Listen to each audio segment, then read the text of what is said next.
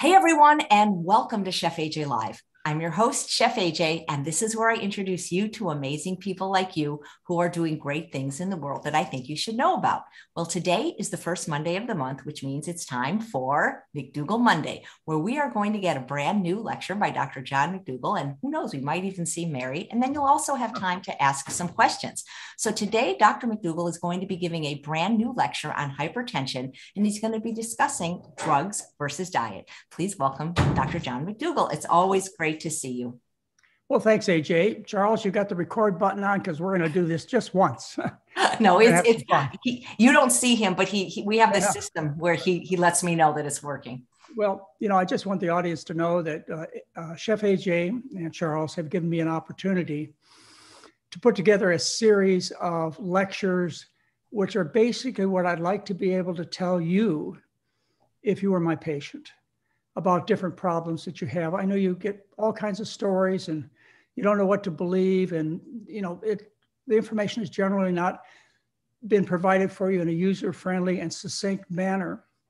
So I've done these 1-hour lectures, and this will be, 6 or 7 in a series. We did breast cancer, heart disease, diabetes, autoimmune diseases, obesity. So I don't know, we're getting right on there. I'm kind of gotten most of the important subjects of problems that people come to me with. Those are, overweight, high blood pressure, diabetes, heart disease, and cancer. That's essentially it. I should also do one on GI disease. Maybe we'll do that sometime in the near future. That's one that we get a lot of questions on, Dr. McDougall. Well, it's one that needs to be addressed because people believe that what you put in your intestinal tract has little or nothing to do with its health. And of course, that's just plain and simple not true. So let's go on and see if we can get a presentation up here. That'll be fun. Well, you've always said it's the food, and all the diseases seem to have a link to the food. It's the food. Yes, it's the food. It is so, it's so hard for people to get their minds wrapped around it because we've gotten so much education from food industry, from the drug companies, from the doctor businesses, and so on, that have taught us to not look to food to the cause and solution of our problems. But it's so obvious. I mean, if you were a farmer, you were growing crops, wouldn't you be concerned about the soil? So as a doctor, I'm concerned about the soil. I want to know that you're being grown the right way. And food is basically everything. Even problems like lung cancer have a relationship to food, and skin cancers, and all kinds of problems are related to food, at least in part. What I'd like to talk to you about is hypertension, high blood pressure. And this is the frank discussion that your doctor should be having with you if you have concerns about your blood pressure. Probably you know that high blood pressure leads to strokes, doesn't lead to heart attacks, leads to heart failure. And what we're going to discuss is the fact that high blood pressure is really not a disease. It's a sign of underlying sickness in the body. Now, we could take care of it with drugs, or we could take care of it with diet, but there's only really one way to take care of it correctly, and that is you must deal with the food because that's the cause. An article I just recently read called Timeline of History of Hypertensive Treatment. Interesting discussion about high blood pressure. And what they noted in there was that it was written in 2016, this particular article was.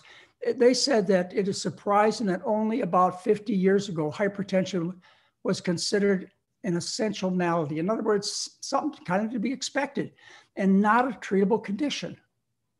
And the first drugs that were introduced were the diuretics, the thiazide diuretics, and they were introduced in the late 1950s. So, in my 54 years of practicing medicine, I've been exposed to this study by study, treatment recommendations by treatment recommendations. I've followed this all along in real time.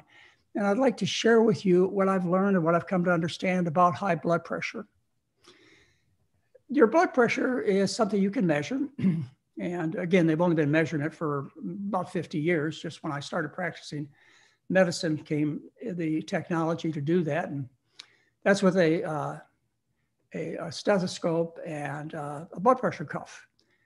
Now, one thing you want to note from the beginning is that the blood pressures you get at home are the ones that doctors should be counting on. Not the blood pressures you get in a doctor's office. Too often you're excited, you're afraid, you're anxious, and your blood pressure is artificially raised in that kind of office setting. So when you go to manage your blood pressure, whether it's to see whether or not you have the condition or if you're in the process of treating it with diet or drugs, you want to take the measurements at home, write them down, discuss what you find with your private medical doctor. I think once a day is enough. I mean, if you're a healthy person, maybe once a year you should check your blood pressure. But if you're ill with problems, particularly those related to high blood pressure, then don't check it 5 times a day or 10 times a day. Once a day is plenty. Your morning reading is going to be your highest reading. So on average, so throughout the day, your blood pressure generally comes down. The measurement of high blood pressure is something very convenient and relatively inexpensive these days. You could go to most pharmacies and you can buy a blood pressure cuff, an automatic one, where you don't have to use a stethoscope. And they cost between $20 and $75. Now, let me take a minute and tell you how this works and what we're listening to and what it means. You see the picture of the arm here and something labeled the brachial artery. If you put the cuff around the arm above the brachial artery, like you see positioned here, and then you blow up the cuff and you listen with a stethoscope over that brachial artery, what will happen is the sound of the blood flow will disappear. And that's because the artery is completely closed, so no blood gets through it. And then you start decreasing the pressure in the cuff. And eventually you reach the highest pressure in the system where the blood can finally get through the brachial artery. And you hear the slapping sound when you put the stethoscope just distal to the cuff over the brachial artery. It slaps, blum, blum, blum, blum, like that. And then what happens as you continue to lower your cuff pressure is you reach a pressure, the lowest pressure, which is diastolic. The lowest pressure is when the blood vessels no longer slap together. They're constantly open because you reach the lowest pressure in the system. And that's what blood pressure is. It's a reading of the highest and the lowest pressure in the system. It's easily monitored, easily measured, safely measured. The only problem is what you do with the information. Then you can get into trouble or get out of trouble. Now, as far as readings go, I would say pretty much a normal blood pressure would be considered 100 to 110 over maybe 70 to 80. Those are generally the figures. And those are typical of Americans, which are in general sick people. If you look at other populations, for example, you look at rural Africans, still living on a starch-based diet, you'll find their blood pressures will run 70 or 80 over 30 or 40 millimeters of mercury. And of course, they're in excellent health.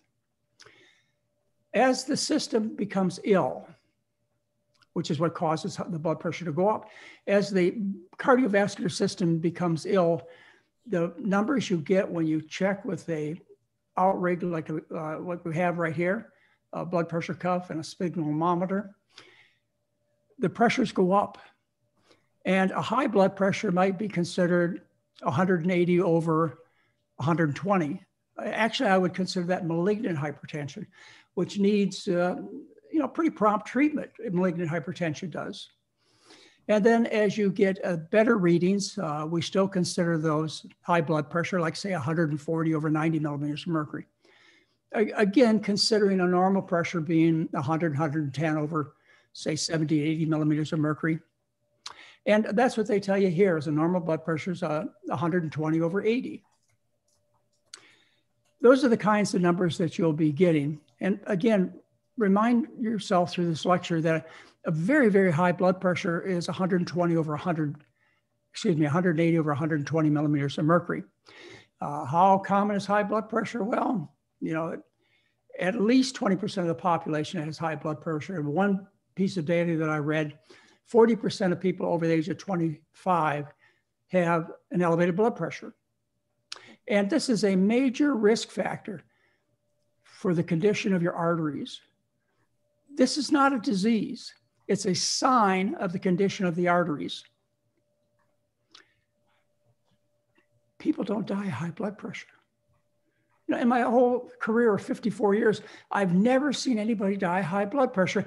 In fact, the only thing I can imagine that it would look like death by high blood pressure would be a reflection of a movie I saw in 1981 called Scanners, where aliens, with telemetry, they would get us native people on Earth all excited, and we'd shake, and eventually our heads would explode.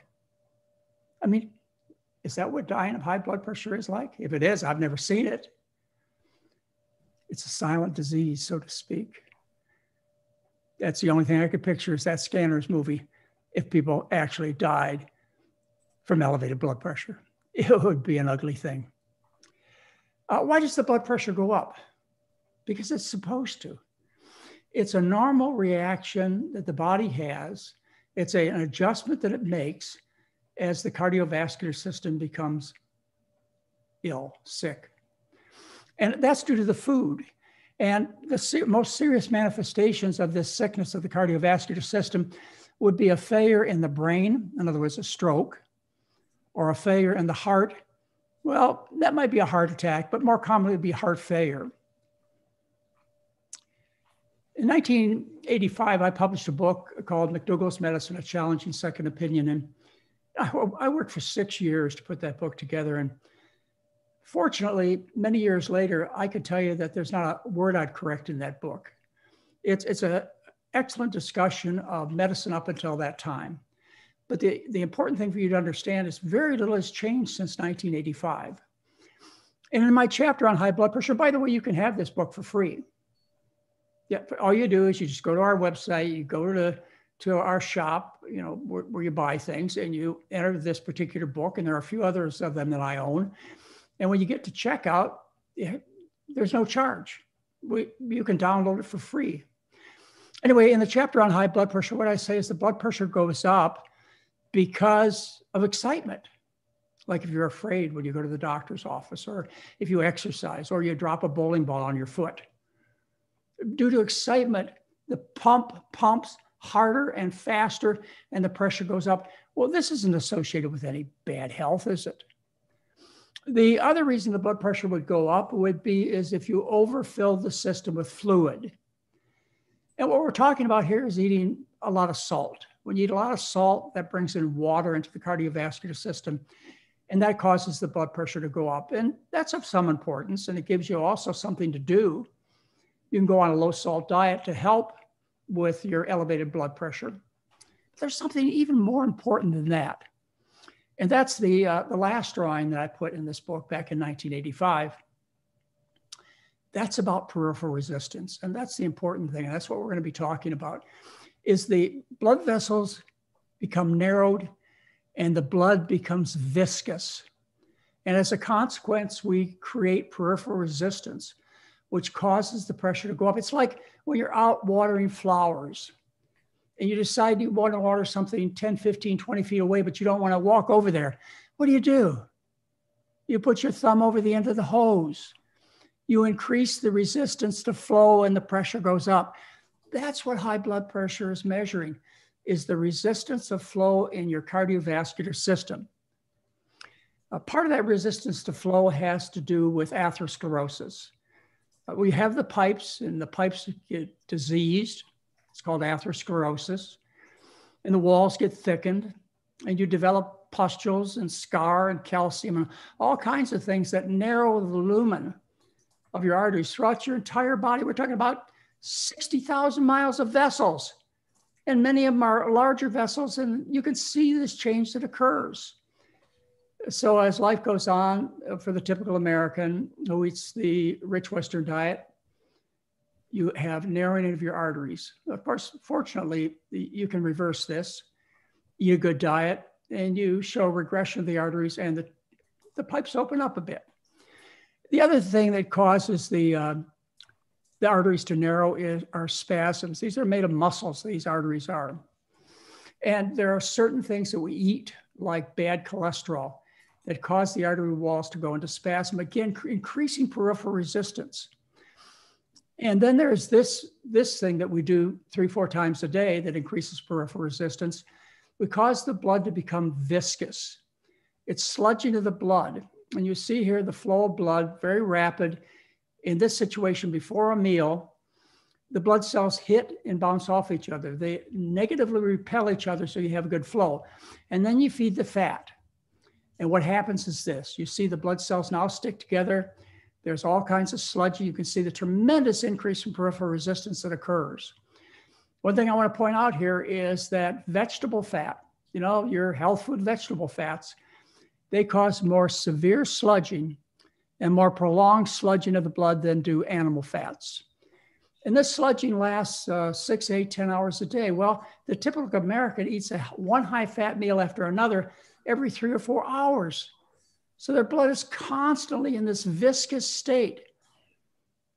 We see this in human experiments. For example, you see the setup here with a microscope. The doctor's looking in the whites of the eye of a apparently 44-year-old fireman, and you see a picture of the blood vessels of the white eye on the left there. And you can see there's lots of blood flow, very relaxed blood vessels. And then the high-fat meal is fed. This is 67% of the calories is fat. Typical meal that I've eaten, that many of you have eaten in the past. The oxygen, what we call oxygen tension or oxygen content in the blood, drops 20% after a single high-fat meal due to poor circulation. So sounds like high blood pressure is bad because it hurts the arteries. I would understand if you went to that conclusion.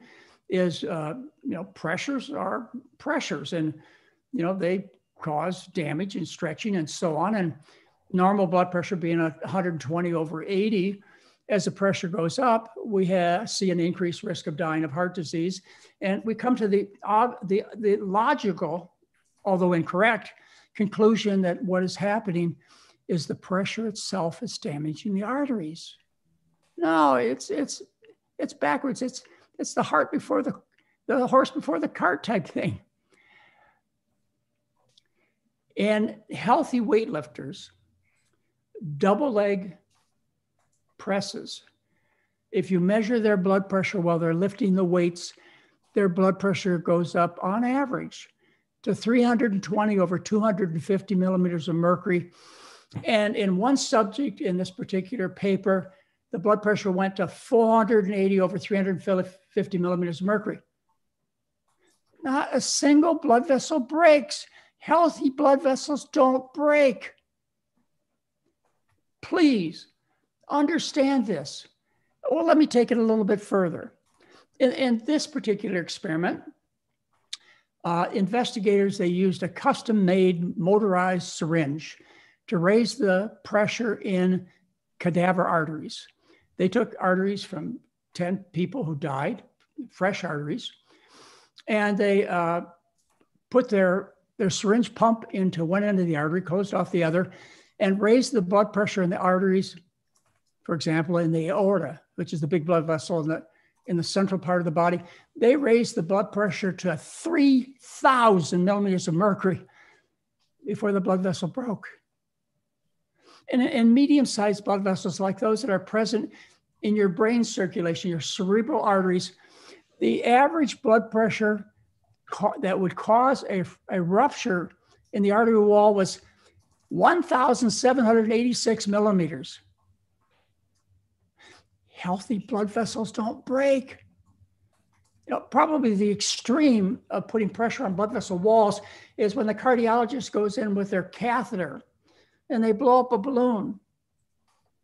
And the vessel walls don't break, yet they blow the balloon up to a pressure of 12,000 millimeters of mercury. Healthy vessels don't break. High blood pressure does not cause damage to the vessels. High blood pressure is a reflection of the health of the vessels. When your pressure goes up, you're talking about your circulation being sick. You're talking about the heart, the blood vessel walls, and the blood itself being unhealthy. And as a result, you die from the consequence of unhealthy arteries, not the pressure. Let's do a little summary here. Here you see a large opening where you begin with a black arrow. You begin with a large opening, and you have very strong vessel walls. And then as life goes on, you cause progressive damage to the walls.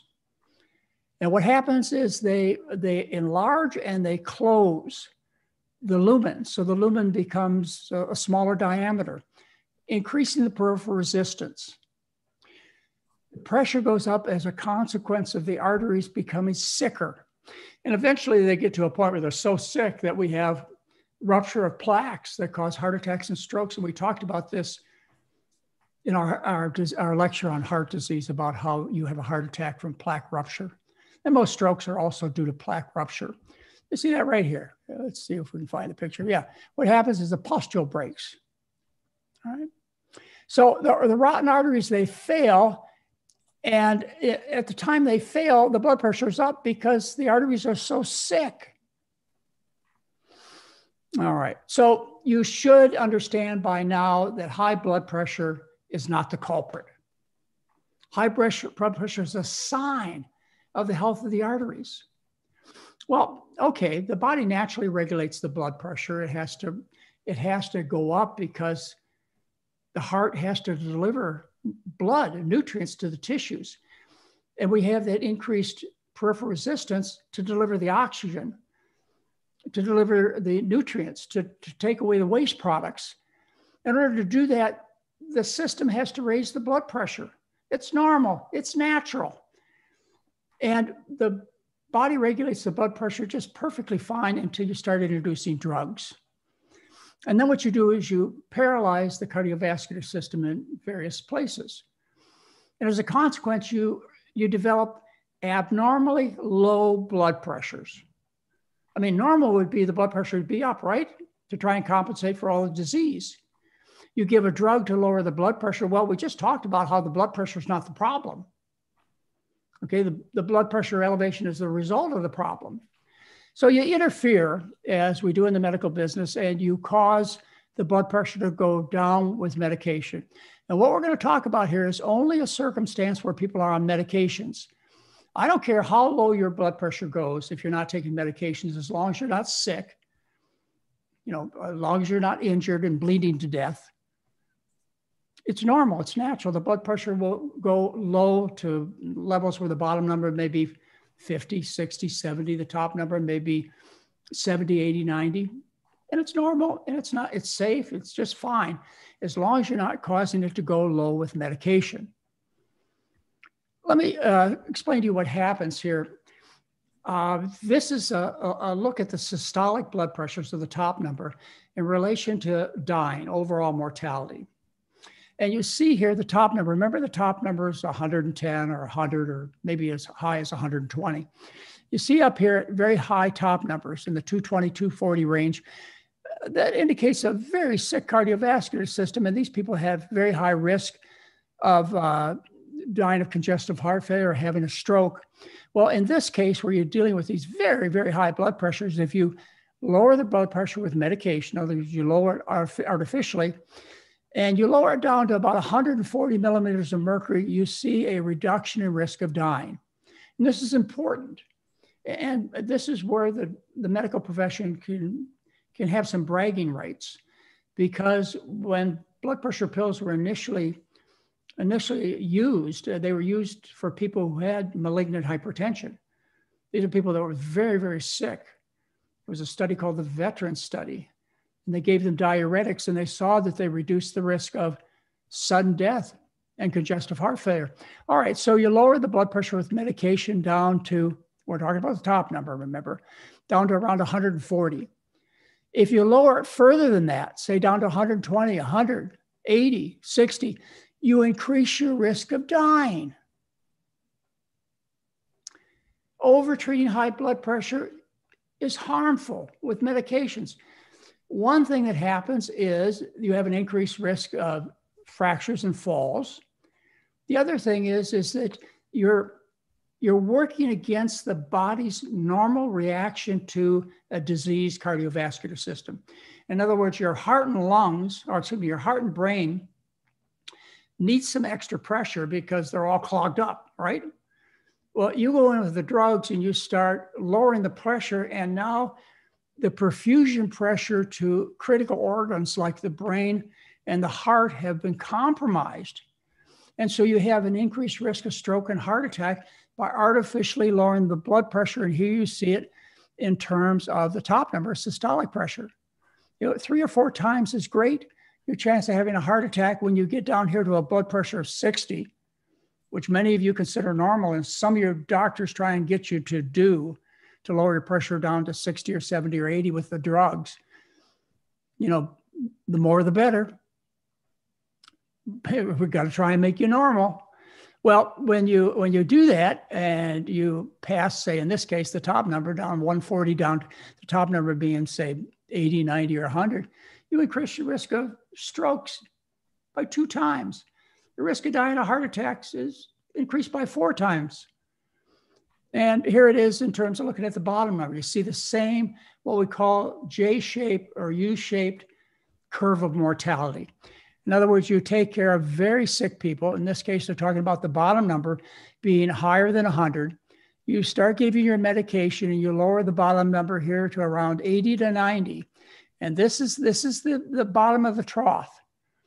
This is when you see reductions in stroke and congestive heart failure up until about, say, 80 or 90. And then as you aggressively treat the blood pressure and you overtreat the blood pressure, what happens when you get down to normal, say 70, or super normal, say 60, you increase the risk of strokes by 200%, the risk of heart attacks by as much as 400%. It should make sense to you.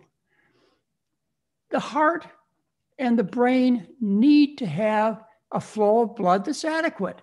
And these drugs artificially reduce the perfusion pressure to these critical organs. Overtreatment is dangerous. So what's the sweet spot? What's the target for lowering blood pressure? As a doctor, I have to take care of people who have elevated blood pressure, and I don't want to undertreat them, and I don't want to overtreat them. And so what I use as a target is about a blood pressure of 150 over 90.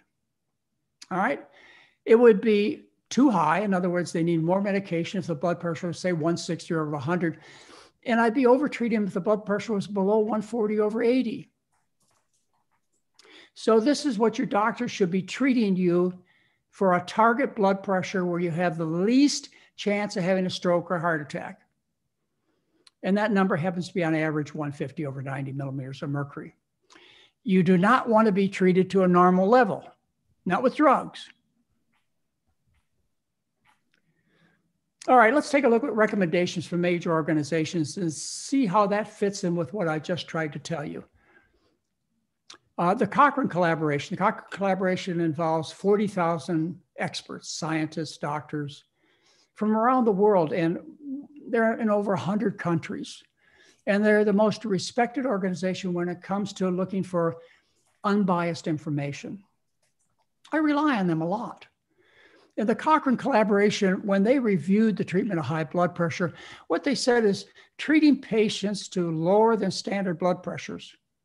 In other words, 140 to 160 over 90 to 100 does not reduce mortality or sickness. Morbidity is illness. So they say you should not lower the blood pressure below, say, 160 to 140, and the bottom number being 90 to 100, which fits in with the target that I just showed you. The British guidelines, which came out originally in 2004, and they still hold today, they say that you shouldn't start treating a person with high blood pressure with medication unless their blood pressure is sustained. That means for months at 160 over 100 or greater, because there's no benefit.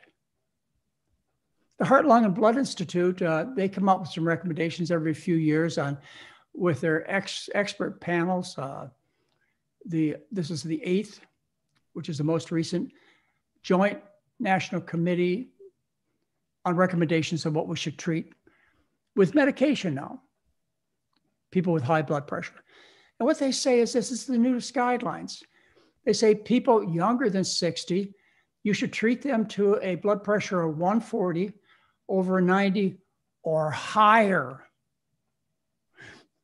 Somebody my age, at 60 years of age, they've upped the number recently.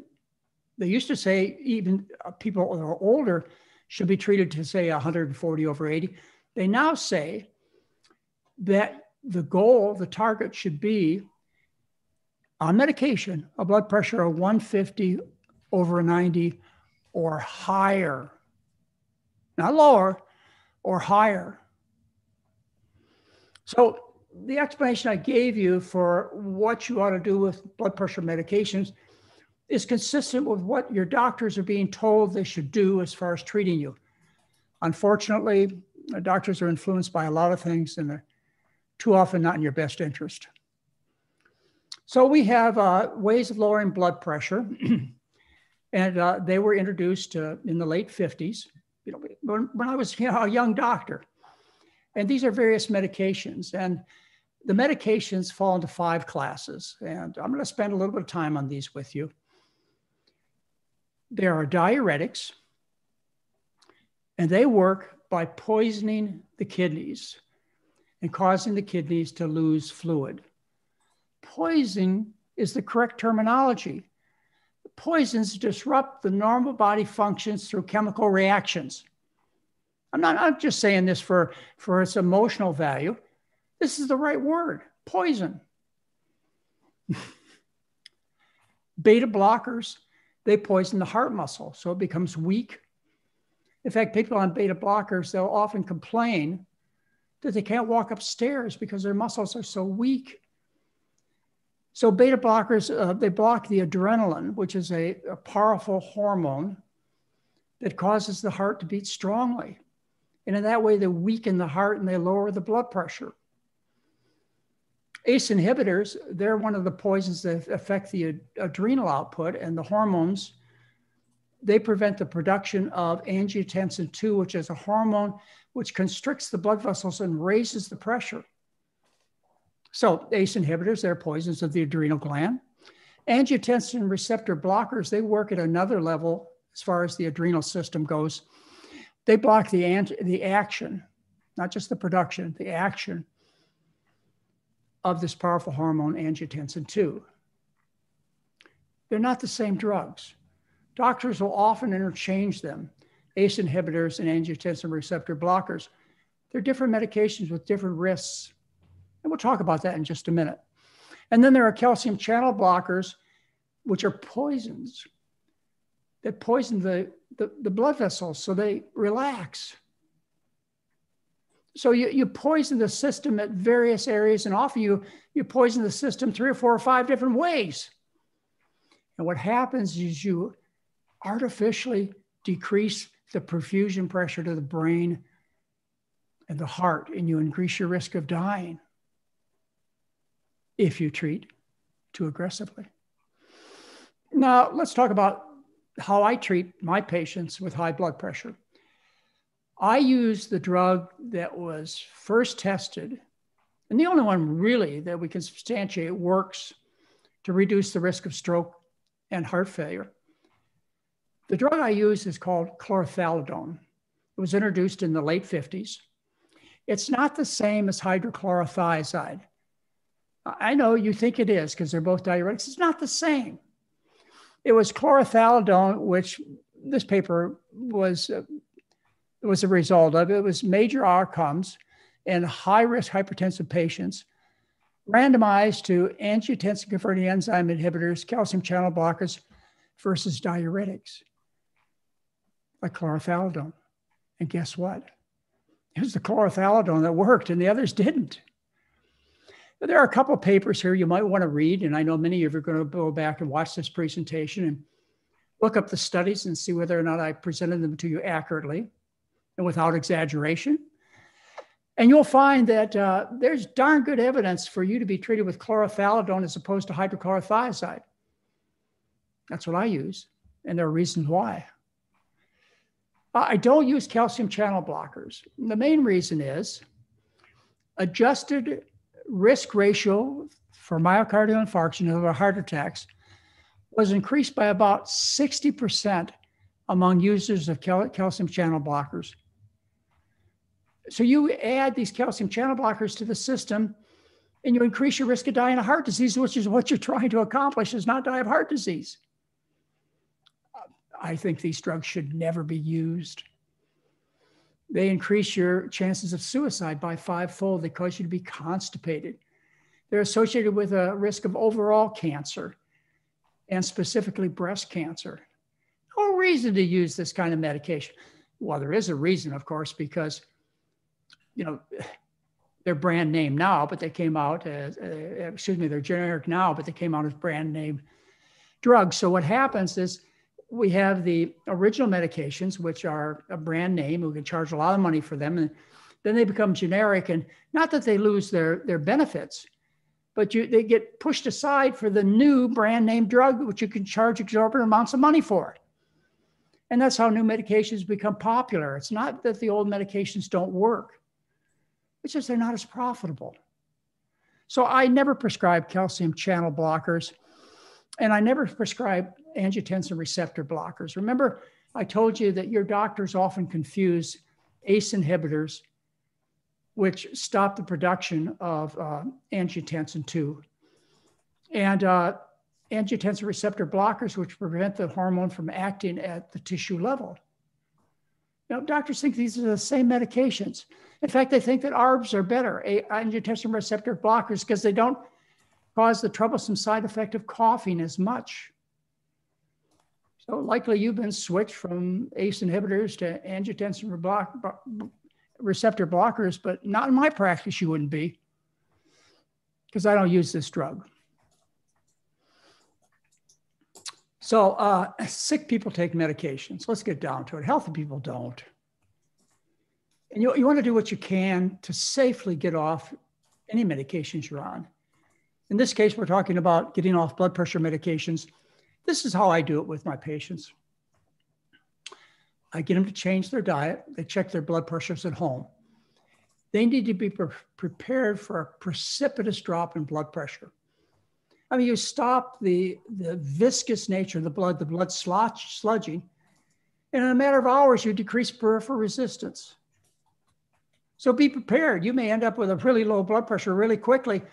And what that means, you have to lower your doses of medication so you don't become hypotensive, get in an accident, fall over and hurt yourself. You want to avoid hypotension, too low a blood pressure.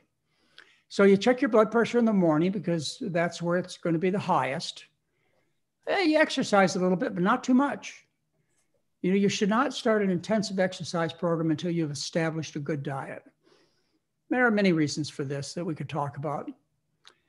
I reduce medications one at a time. Often people come in with a whole bag full of drugs, and they'll be taking multiple doses of the different high blood pressure pills. And so I start with what I think are the most dangerous, which would be the calcium channel blockers and the angiotensin receptor blockers.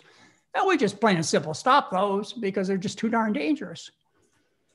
And then what I'll do is I'll slowly reduce the other medications that the patient is on.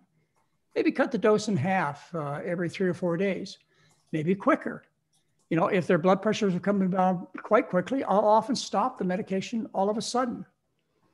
And you could do that with blood pressure lowering medications, except for maybe beta blockers. Beta blockers, you may want to stop a little bit slowly because the body adapts to beta blockers. And at the very least, when you stop them rapidly, you might get a rapid heartbeat. It could be troublesome to you, at least worry you. So otherwise, I have no hesitation at all stopping these medications. And of course, I have a lot of experience doing this, having done it for close to 50 years. I feel very comfortable about doing it. So we reduce one medication at a time, maybe cut it in half every 3 or 4 days. If the blood pressure is lower than 150/90, then I get a little bit more aggressive at reducing the medications. But whatever you do, you don't want to be in a situation where you're being overtreated and you end up with a blood pressure so low that you get in an auto accident or you fall over and hurt yourself. It's safer to have too high a blood pressure than too low a blood pressure. I know that's hard for people who believe so much in drugs. But when you're managing medications and trying to get people off, you have to be aware of the consequences and make the right moves. And by the way, this is not difficult. You know, I teach doctors. We had as many as 7 doctors working for us at the clinic when we used to take care of companies like Whole Foods and other companies that came and brought their employees to us. I had as many as 7 physicians that worked with me. Now, all of these were really good doctors, of course, board certified physicians. But I could teach them how to reduce the medications in like 5 minutes. I'd give them a sheet on what I thought they had to do with medications, and they'd read it over and they'd use their own judgment. But pretty much by and large, they would do this and find out the patients turned out really, really well. So it wouldn't be hard for your physician to learn how to take you off medications. But the difficulty is in the fact that we have no education on reducing medications. Doctors don't know how to do it. In fact, they're taught by the drug companies to never do it. You're told, the doctor is told, and you're told by the doctor that once you're on these medications, you're on for life. I mean, think about it. Yeah, you are on for life unless you fix the problem, which is the food. But if you decide to go that route, then you're going to have somebody supervise, give you a little hint on how to reduce your medications. You know, it's not that there haven't been many people who have done this without medical supervision. It's just that I have to advise, of course, that you have a competent, trained healthcare provider helping you make the decisions. What do you do with the extra drugs? You know, most of my patients start up with a whole bathroom cabinet full of medications, and they don't need to take them. No, we get 90% of people to reduce or stop their medications, particularly high blood pressure and diabetic medications, in 7 days. What do you do with these drugs? Don't throw them in the toilet. These are poisons that will affect the fish and other sea life and pollute your streams and lakes and oceans. And I'm serious. You need to take these drugs to your local pharmacy where they'll put them in a toxic waste depot and dispose of them that way. Now, I want to mention, you really want to be off medications. Sick people take medications. Healthy people don't. People who had lots of sickness, they have a checkerboard abdomen with the scars from their previous surgeries. Sick people, they have doctor's appointments, you know, every month or 2 or 3. And they're the ones that support our local hospitals. Yes, they do. You don't want to be in that particular business. You want to get out of the system, get out of the medical business. The only way I know that you can get out of the medical business is to stop being ill, to regain your health, to fix the problem, and the problem's the food. I mean, think about it for a minute. Doesn't it make sense? You don't want your best friend to be your doctor? I mean, I don't want morticians in my life. I don't like it when I have lawyers working for me because I know I'm in trouble. Why would you want to have physicians as your best friends, as somebody you have littered on your calendar to see? Get out of the business. All right, let's talk about dietary therapy. I told you about the drugs, told you the drawbacks of treating with medication. You really never get healthy. What you do is you temporize some of the problems, you treat the signs and symptoms, but you never get your health back. You're just an overweight, sick person carrying around a bag full of drugs. So to fix the problem, you gotta fix the food. And fixing the food means more than just lowering the sodium content of the food. You've got to change the entire diet. You've got to eat a starch-based diet. Probably the best example that I can give you about how it's not the salt is to give you the example of the bacon. It's the pig that's making you sick. It's eating the pig. The only way they can get you to eat the pig, because it's so disgusting, is to load it with salt.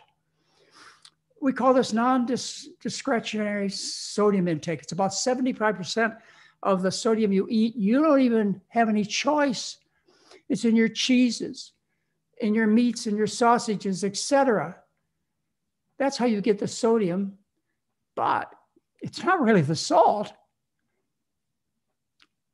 It's the vehicles that they're delivered to you in, the things on your plate, the bacon, the cheese, etc.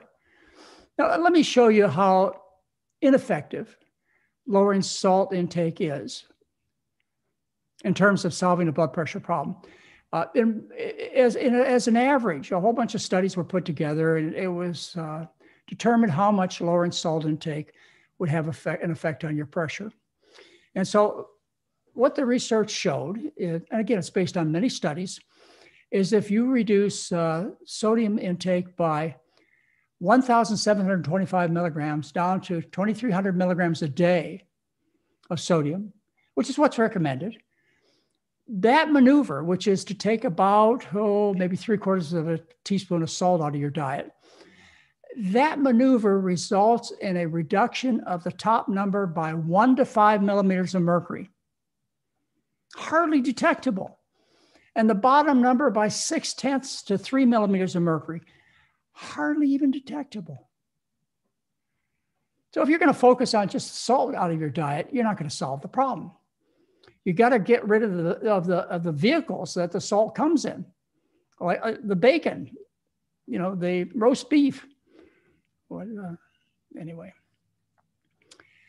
the most impressive low sodium diet experiment that was ever done was the DASH diet. And doctors talk about this a lot, about the DASH diet. It's basically the Mediterranean diet, and they took the salt out of it.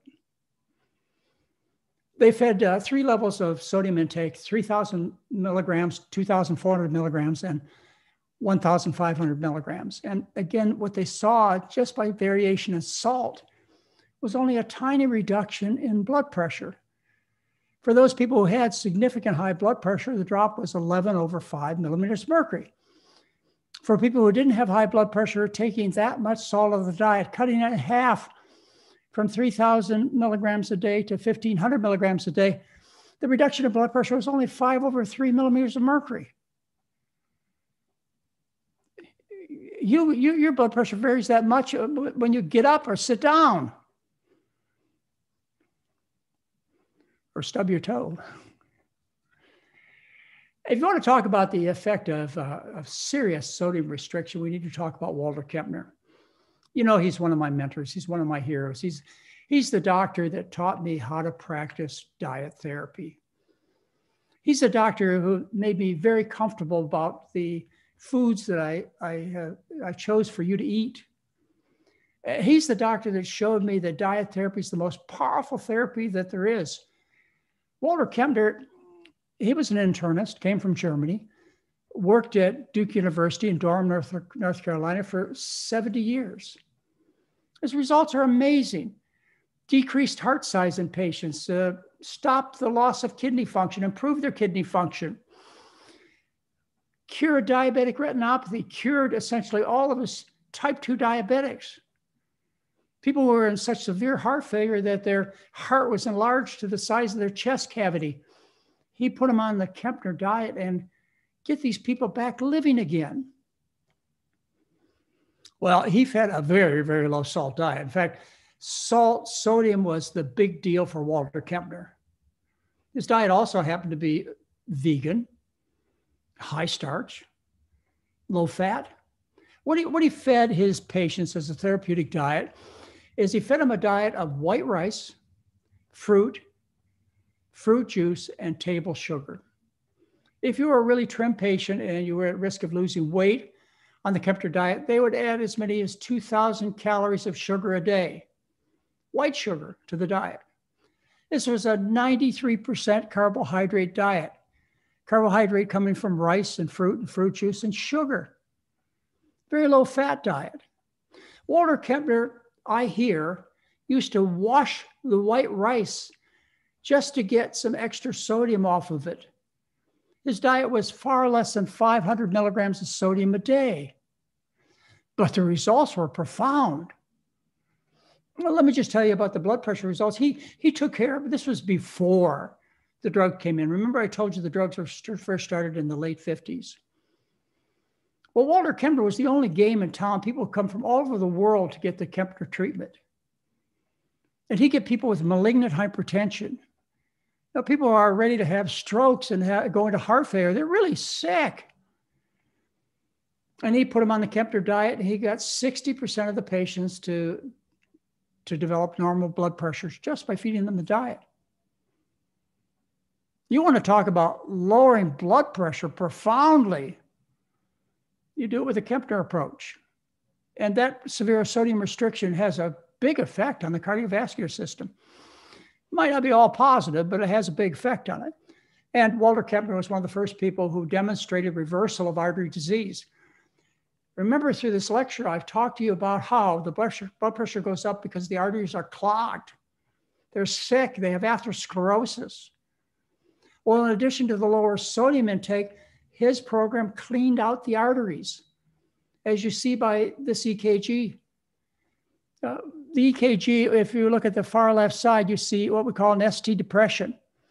That means the heart muscle is not receiving enough blood flow. It's not getting enough oxygen. This dip right here, that's what it's telling us. And a normal would be the ST segment being upright. Well, look at this patient. You see in the left-hand side, the ST segments are reversed. This man has serious blockages of his arteries. And a few months later, you see that the ST segments are upright. So not only did Walter Kempner lower the blood pressure by severe sodium restriction, he made the arteries healthy again. And you can do that too. Well, let me tell you what we do at the McDougall Program is we serve salt. We have salt shakers on the table. We don't put salt in the food because when you mix up the salt in the super stew, the taste disappears. But we'll serve the super stew very low salt with a salt shaker there for you to put a little bit of salt on the surface of the food where your tongue tastes it.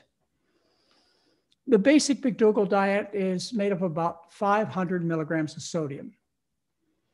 If you add a half a teaspoon of salt a day, that's another 1,100 milligrams of sodium. A half a teaspoon of salt on the surface of the food is a lot of taste. And now you've brought the sodium intake from the McDougall diet, 500 milligrams plus 1,100 milligrams. You brought it up to 1,600 milligrams a day. This is a very low sodium diet by most people's standards. If you have a massive heart attack and you end up in the intensive care unit at your hospital, their low sodium diet is 2,000 milligrams of sodium, which is 400 milligrams in ours with a half a teaspoon of salt added to it. And boy, do we get results.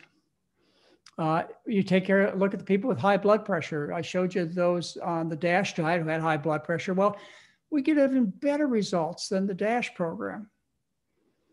Starting with people who have blood pressures of 140/90, and most of these people are on medication. The drop in blood pressure is 18/11 millimeters of mercury. And most important for you to notice is that we took them off their blood pressure medications. In almost all cases, 90% of the people in our program, studied over 10 years, 1,703 people, 90% of people were able to reduce or stop their blood pressure medications and their diabetic medications and most other medications just in 7 days. So this is my approach. If you came to see me with high blood pressure, and I hope your doctors at least look at this as a possibility for caring for you. If the doctor didn't want to do it, or you decided you didn't want to go through this type of change, there are lots of doctors out there who'd be very happy to give you drugs in the 7-minute visit you have with them. It's a good business, folks, pushing drugs. Believe me, I've been in this business long enough to know how to make money.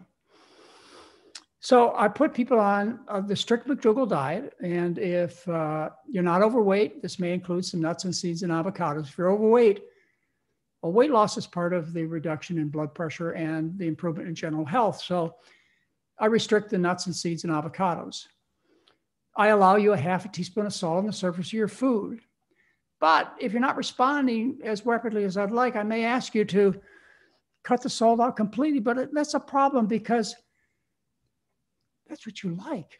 You love the salt. If you're not enjoying the diet that we put you on or many other people put you on, it's because you're missing the salt. Just put the salt on the food and all of a sudden, voila, what a great recipe. Best soup I ever had, best stew I ever ate. Just put the salt on the food. We want you to eat the food. So you have high blood pressure? Well, let's just say you came in on a whole slew of drugs. I'm going to switch you over to chlorothalidone because that's the drug that was tested that shows the benefits. The other drugs lower blood pressure, but as far as reducing the risk of having a massive stroke or heart failure, it's only chlorothalidone that's been tested and shows benefits. So I'm going to use chlorothalidone, and I won't have to use much. You know, the 10 milligram tablets, I might have to have you split them in half. And you'll take that medication to lower the blood pressure down to maybe 160 over 100. That's when you initiate drug therapy. Remember, the British guidelines said so. The Cochrane collaboration said so. And probably the Joint Commission said so too. So if you run a higher blood pressure than 160 over 100, I'll put you on a little bit of chlorothalidone. Hopefully I'll be able to stop the other medications. And I'll treat you with medication with the goal of getting your blood pressure down to, let's say, 140 over 85. I gave you a range here, 130 to 150 over 80 to 90.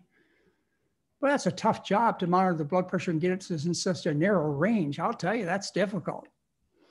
I'll adjust your medications every 4 to 7 days. See how you do. Give you a chance on this dose. Likely you're going to require fewer drugs after 4 to 7 days. Monitor your blood pressure at home. You'll check it and you'll give me the results. I'm not going to go to your house.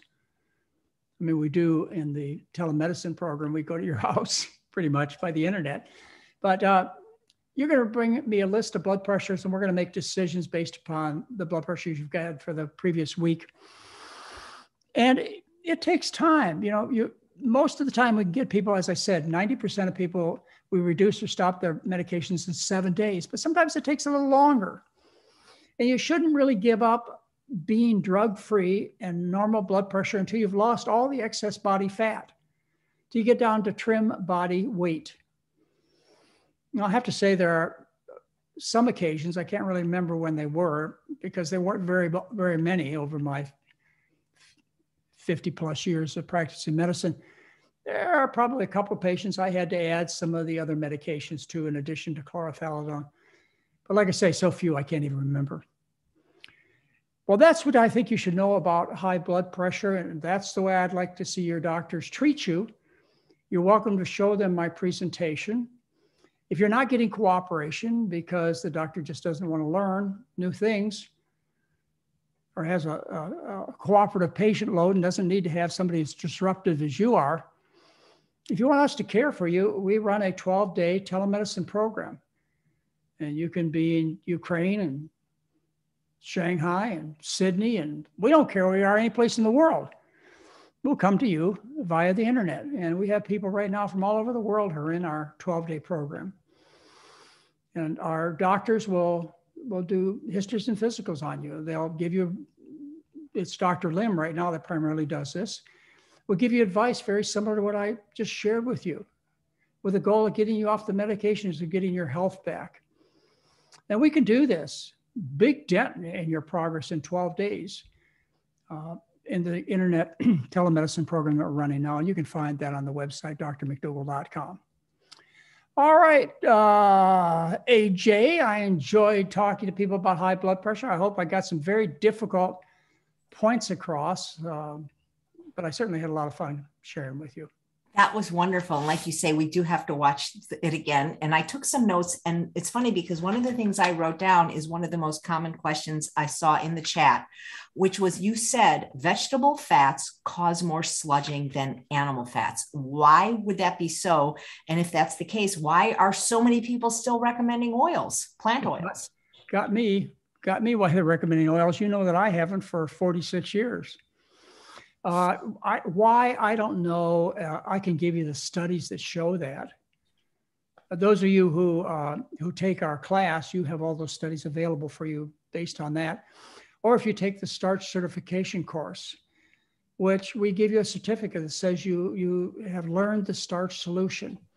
And people use this course to run their own private sessions. They develop clientele, they make money, they put up our little plaque that says that you're certified in the starch solution. If you take that class, you get all these studies too. Anyway, that's what the research says. You can read the initial studies. And you say, well, why aren't doctors studying this again? Well, why would you study it again? Show me where the money is. Anyway, vegetable oil causes more severe and more prolonged sludging of the blood. Also, if you want to promote cancer, choose a vegetable oil. Flaxseed oil, safflower oil, corn oil. Much better at promoting cancer growth than animal fat. Yeah, I know you've been misled. Now, when the oil is in the vegetable, it's perfectly safe. But when you rip it out of the vegetable, you leave all the protein, vitamins, minerals, fibers, phytonutrients behind. All you have is pure oil. You're dealing with a medicine at best and a serious toxin at worst. You should not have oil in your diet. It's not natural. Shouldn't be included. It's disgusting. You won't even drink it. It's so disgusting. If I handed you a glass of olive oil and asked you to drink it, you wouldn't. Or in the process, you'd throw up. It's disgusting. It's an emetic. Yeah, I suppose. No, it is. Is it really? Yeah, that's what they say. Like I've heard from poison control centers that that's what they suggest. If you can't get for the person in the hospital, have them drink oil so they'll throw up. I learn something new every day, AJ. Well, thank you. So I'm going to include that in my lecture. Thank you very much. I'm gonna Google it and verify it, but I have heard that. So we're going to take the questions that were submitted in writing in advance, and then we'll get to the chat. And this one is from DeBellis. How long should a person sit or be still before taking an at-home blood pressure reading? Well, that would depend on you. You may have to figure this out for your individual self. It may take you a while to calm down. And the circumstances may vary as far as where you came from. Could be a stressful fight with your spouse or your child. And you may never calm down during that particular session. But what I do is I'd sit in a quiet room, usually in the morning. The morning, you're going to get the highest blood pressure you'll get all day long. Sit in a quiet room, comfortable temperature, feet on the floor, etc. No coffee. Coffee raises blood pressure. Even decaf coffee raises blood pressure. So maybe it'll take you 5 minutes, maybe 10. But you'll figure it out how long it takes to get yourself settled down. And you should just check the pressure occasionally. If you're not on drugs, I would check it once a year if you're healthy. If you're on medications, maybe once a month, once you get your blood pressure stabilized. If you're in the process of making changes, like you're adding or subtracting drugs, or you're starting a new diet, then at most I would check your blood pressure daily, once a day, not 5 times a day. Once a day is enough information for you and your doctor to have. And you end up occupying too much of your day worrying about your blood pressure. You ruin the time you could be spending with your friends, with your grandchildren. Don't get focused on these medical issues to the point where you ruin your life. Great, thank you. There's a question about low blood pressure. When is it too low, and is low blood pressure hereditary? It's too low if you're bleeding to death.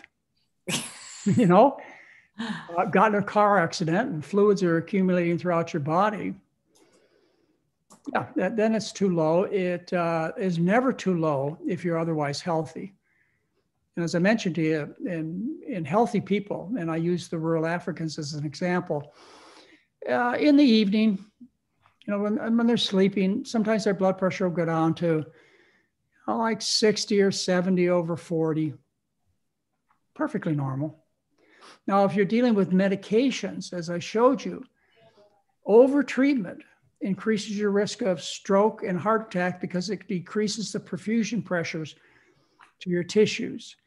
In that case, if you're going to need medication, you don't want to lower the blood pressure below, say, 140 to 150 at the top number, over maybe 80 to 90. the bottom number. If you lower it lower than that, you end up causing more harm than good. That should be enough answer for that person. Okay. And I'm looking at, so how do you find Maybe your let's come ideal? over here. You had mentioned that a person, once they achieve their trim body weight, that often their blood pressure will begin to normalize, right? Well, that's the fun. You know, you could. I guess the way I wanted to tell the story was, people get well really quickly, and I tell them within 4 months, the arthritis will be stopped, the bowels will be working good. It takes about 4 months at most for the body to heal itself. However, that's not true when it comes to people who are very, very overweight. Being overweight puts a burden on the body. And so on occasion, people have to wait until they hit trim body weight before they can declare themselves successful or declare themselves a failure. And, you know, that extra weight loss at, say, a rate of 10, 15 pounds a month, you're talking about too many people we know that have a year and a half's worth of body fat to lose or more. Somebody's asking, how does one determine their ideal body weight? Well, I think a good way to do it is to take off your clothes and look in the mirror. If you're happy about it, that's probably okay. You can also use the Kempner charts. I have those in my November 2016 newsletter, Walter Kempner's charts, where he tells you based on your height what you should weigh fully dressed. Maybe a little scary for some of you. You may think that you'll never attain that body weight, but that's what a trim person weighs. You take a person you take the bones and the muscles and the skin, and you don't have an accumulation of excess body fat. That's what they weigh. And so I would use that chart. But you know, what ideal body weight often lies in the eyes of the beholder. You know, sometimes people praise a few extra pounds as being attractive and desirable. Other times, you know, being as stealth thin as possible, people admire. You decide. You know, I think trim is better, but the Walter Kempner charts will help. Okay, Mary, why don't you come over here and say hello to these folks? Okay. So Mary's here as always. You are kind enough to not only give me an opportunity to do the new lectures I've developed, but also we have a chance at the end of the session to have a practical part of this whole thing. You know, not high intensity, not challenging and threatening like my presentations, but a nice friendly person to come and moderate things for you. Hi, Mary. Nice to see you. Hi, AJ. Hi.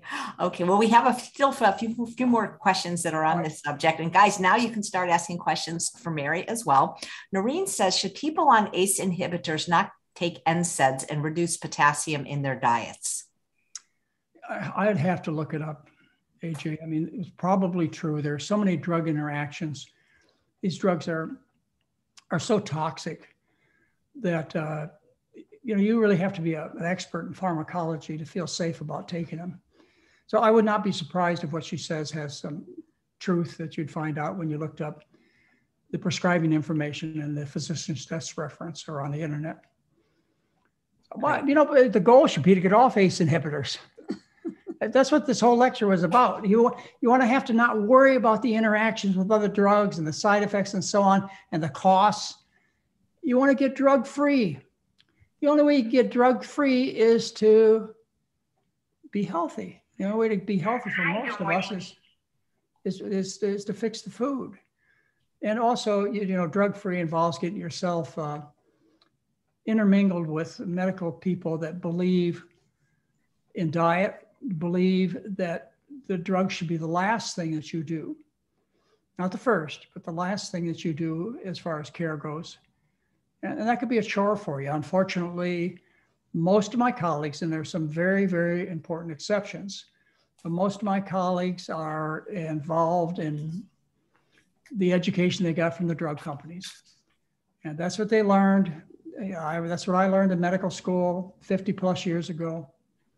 This will be 50 years. Actually, we're having our 50-year reunion in East Lansing, Michigan this fall. Wow. How many of you are left? We had a small class. We started out with 28 people, and 2 of them committed suicide, and maybe 3. And hi, wow. It's being a medical doctor is a high stress profession, and so you kind of collect people who do things like that to themselves. Anyway, we had at least 3 suicides. We had one guy that was hit by a train, another one hit by a car. Whoa. Out of the 28 people, there are probably 20 plus of us left 50 years later. It'd be nice to get together with them. I know the last time I got together with him, I was the honorary speaker for the medical school in East Lansing, Michigan. And I went and I met a lot of my fellow students, and they were so complimentary to me, and hopefully they will be this time. They said, you don't look much different than you did when you went to medical school. A little grayer. Of course, I found out Bill Maher dyes his hair. Last night on the Bill Maher show, he talked about dyeing his hair, and I figured, heck, if I ever go back on the road again, I'm going to put some color in this guy. I'm going to look 10 or 15 years younger. I could do that. That is incredible. 50-year medical school reunion. I hope you'll let us know how that goes. I look forward to it. We had a lot of fun in medical school, having a small class. We were the first class that graduated from Michigan State University. We're one of the most respected medical schools in the country right now. And I think it was important for me to go to this medical school because it was new, and they thought of themselves as being very progressive. And they weren't like the established medical school, Harvard and Yale, et cetera, where they have a long tradition of everybody standing in line, being proper. I was a rebellious medical student. I almost got thrown out of medical school twice, only because I did what I do now, which is challenge other people to the way they do things. And unfortunately, I challenged the wrong people a couple of times. And well, that was even before you started talking about food. Yeah, I've been this way for a long time. And anyway, thank goodness for Art Kelly. He saved me twice. Otherwise, are any of your professors still alive? I don't know. I really don't know. I know that the head of the medical schools died, and so has Arthur Kelly. And I would guess most of them, because they're probably 10, 20 years older than I am, and they'd be in their 80s and 90s, have died. Maybe not. Maybe there are a few around. I don't think the alcoholics made it. A few of those. Wow. All right. So here's a question from Ellen. She says she took your 10-day program in 2013 and has eaten your way oil-free since then. And she wants to know, is it possible that anxiety can push up a person's blood pressure? Yes. Yeah, but that was the first drawing that I showed you. And that is with excitement or pain or anxiety, yes, your blood pressure will go up. It's called white coat syndrome. And that's why you don't value the blood pressures when you go into a doctor's office, because what you're doing is you're measuring how frightened the physician and the circumstances make you. That's why you check your blood pressure at home. So yeah, I can very well. And there are ways of getting around that may help. They have 24-hour monitors. And these days with your iPhone, I mean, they're very simple to use. And what these instrumentations do is they measure your blood pressure, say every few minutes or every hour. Then they record the values, and you can see what happened over a whole day. So it's called ambulatory blood pressure monitoring, and you may want to do that. But then again, you just might want to eat good, walk around, get a little sunshine, and get well. Do you have to wear something for that? You do, yeah. Oh. You wear a little cuff. They have even more invasive ways of doing it, but I'm not familiar with them, so I wouldn't talk about them. Okay, so this question from Leslie leads me to believe she would be the perfect candidate for your next virtual McDougall program. She says, I was just put on rovastatin and losartan. I was plant-based for many years, and my cardiologist said it isn't working with my family history. I was 160/78. Cholesterol was 189 with the statin. She put me on drugs and wants me to eat fish. My cardiac risk score is off the charts at 600. How can I control my health? Well, it's not the way I take care of my patients. First of all, I believe that my patients are healthy people. I also believe that they're intelligent and they like themselves. Most of the medical profession thinks people, our customers, are stupid. They're barely smart enough to take the pills we prescribe for them. They're barely smart enough to sign the check at the end of the office visit. That's the way we're taught to think about our customers. So if that's how the doctor's thinking about you and it sounds like he or she is, that's not the way you want to be supervised and helped. You want to be helped by somebody who looks at you as a healthy person. You're just doing something wrong. Now, I wouldn't treat a cholesterol of 180 some with statin drugs unless there was something else going on. And I certainly wouldn't use losartan, which is an angiotensin receptor blocker, to treat blood pressure. Anyway, like you say, she'd be ideal for the 12-day program we run now. And we do everything we could to get her off the medication during that 12 days, but we follow up with people for an entire year as part of the program. So what we weren't able to accomplish in 12 days, we've got 12 months to work with you and to get these things accomplished. We just need willing people is what we need. If you're interested in being well, if you're interested in getting out of the medical business, you're interested in getting off the drugs because there's side effects and costs, we're the right people for you. That's our whole goal. Is to, you're a healthy person. You're just not expressing it. We're going to help you express your good health. What do you think about the statement from the cardiologist that a plant-based diet doesn't work with your family history? Again, ignorance is profound in the medical profession. He knows nothing about diet. I know he knows nothing about diet because it's not taught in medical schools. They teach you biochemical formulas. They don't teach diet therapy. You may recall, I've talked about this many times, and I won't discuss it in any detail again, but in the year 2011, in the state of California, I wrote a law and got it passed. It was called SB 380. You can look it up. SB 380 would force doctors to learn about what human beings eat. That's all. I presented the information to the Senate committee in early part of 2011. It was voted on by both houses and passed unanimously. And it was signed into law by Jerry Brown, our governor, in September of 2011. But the Medical Board of California found ways to get around it. I don't want to go through that misery. I just worked too hard to even bring up the topic. But your doctor knows nothing about diet therapy. So, just because he or she has a degree in whatever doesn't mean that they're educated properly. And think about it. There are populations of people who had no heart disease prior to World War II, no breast cancer prior to World War II. We within our memory, we have people in the millions that didn't become obese, who didn't take all these drugs, who are hardworking, fighting people who lived on starch-based diets like rice. So, if a whole population of 1 billion people can avoid high cholesterol and high blood pressure, then I certainly think the statement that your family history sets you up to be a failure is wrong, profoundly wrong. It may be a little more difficult for you because your family tendencies, but it's not your genetics. It's what you eat. Yep.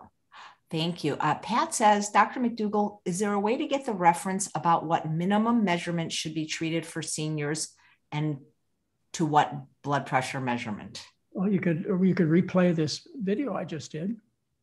I'm pretty careful about putting the scientific references on the slides. And when we talk about the U or J-shaped curve of mortality, I gave you 2 examples. I gave you at least 5 scientific references on these slides. And you can just go to Google, you put in the reference, and almost always the reference comes up and it's accessible for you. It's open access. And you can read the whole paper.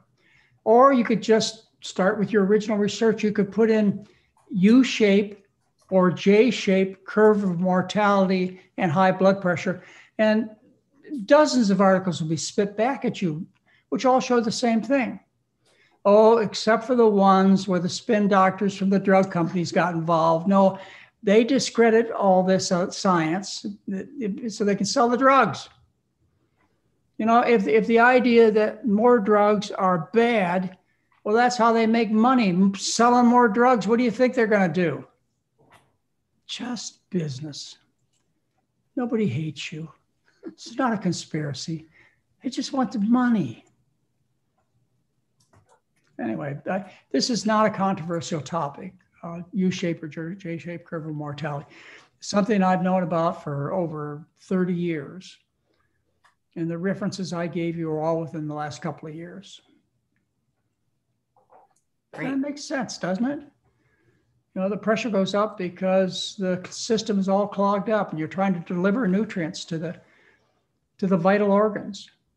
And you introduce a drug which decreases perfusion pressure. What would you expect to happen?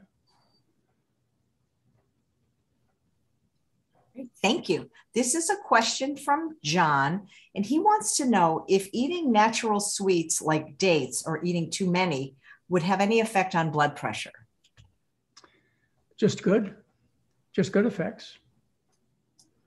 In other words, you'd be getting calories that don't have the artery damaging properties like saturated fat and cholesterol.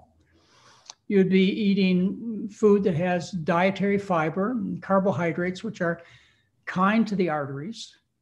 So I can think of nothing but positive things that would happen. Now, dates are very high calorie, and calories count. So if you're trying to lose weight, you don't want to put dates as a dominant part of your diet. That's a lot of sugar, a lot of calories.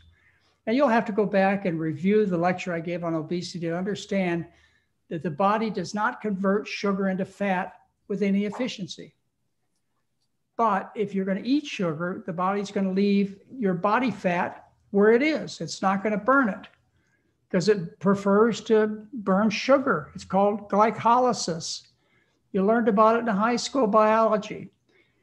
The cells burn sugar. When I say sugar, you know, I mean potatoes and sweet potatoes and rice and corn. But, you know, table sugar has been given a bad rap. It's not health food. Rots your teeth, raises triglycerides. It's empty calories. It spares the fat that's on your body, and so you don't lose weight as easily. It's not health food, but it's not the demon that it's been played out to be. And the reason you're not getting well is you're following false gods, bad information based upon beliefs, not science, based upon, you know, wishes. I want to hear good news about my bad habits. So I happen to like pork chops. So I'm going to get all the research I can find that says eating pork chops is good for me. Yeah, it's human nature. But I teach and do the things that I do, and I have for the past nearly half a century because my patients get good results. I'm the luckiest doctor in the world. I don't have to offer bags full of pills and dozens of excuses to you as to why you're sick. I can help you get well. Can you imagine how good that makes me feel? I mean, think about it. Think about how happy I am as a doctor because my efforts result in helping other people. Yep. Thank you. So this is from Dawn. I've had 3 heart cath ablations and now have some flutter. I'm on Lisinopril and Lisinopril, that's an ACE inhibitor. And Sotal, which is an antiarrhythmic med, because I also have tachycardia. It's very short, but I have it a couple times a day for several seconds. I did lose 40 pounds, went plant-based, but still had tachycardia on Lisinopril 10 milligrams. Right. Well, you know, he's in a desperate situation, and hopefully the drugs will help him not have the arrhythmias. And the conditioning he is likely talking about is called atrial fibrillation. quite a common condition. It's due to eating the Western diet.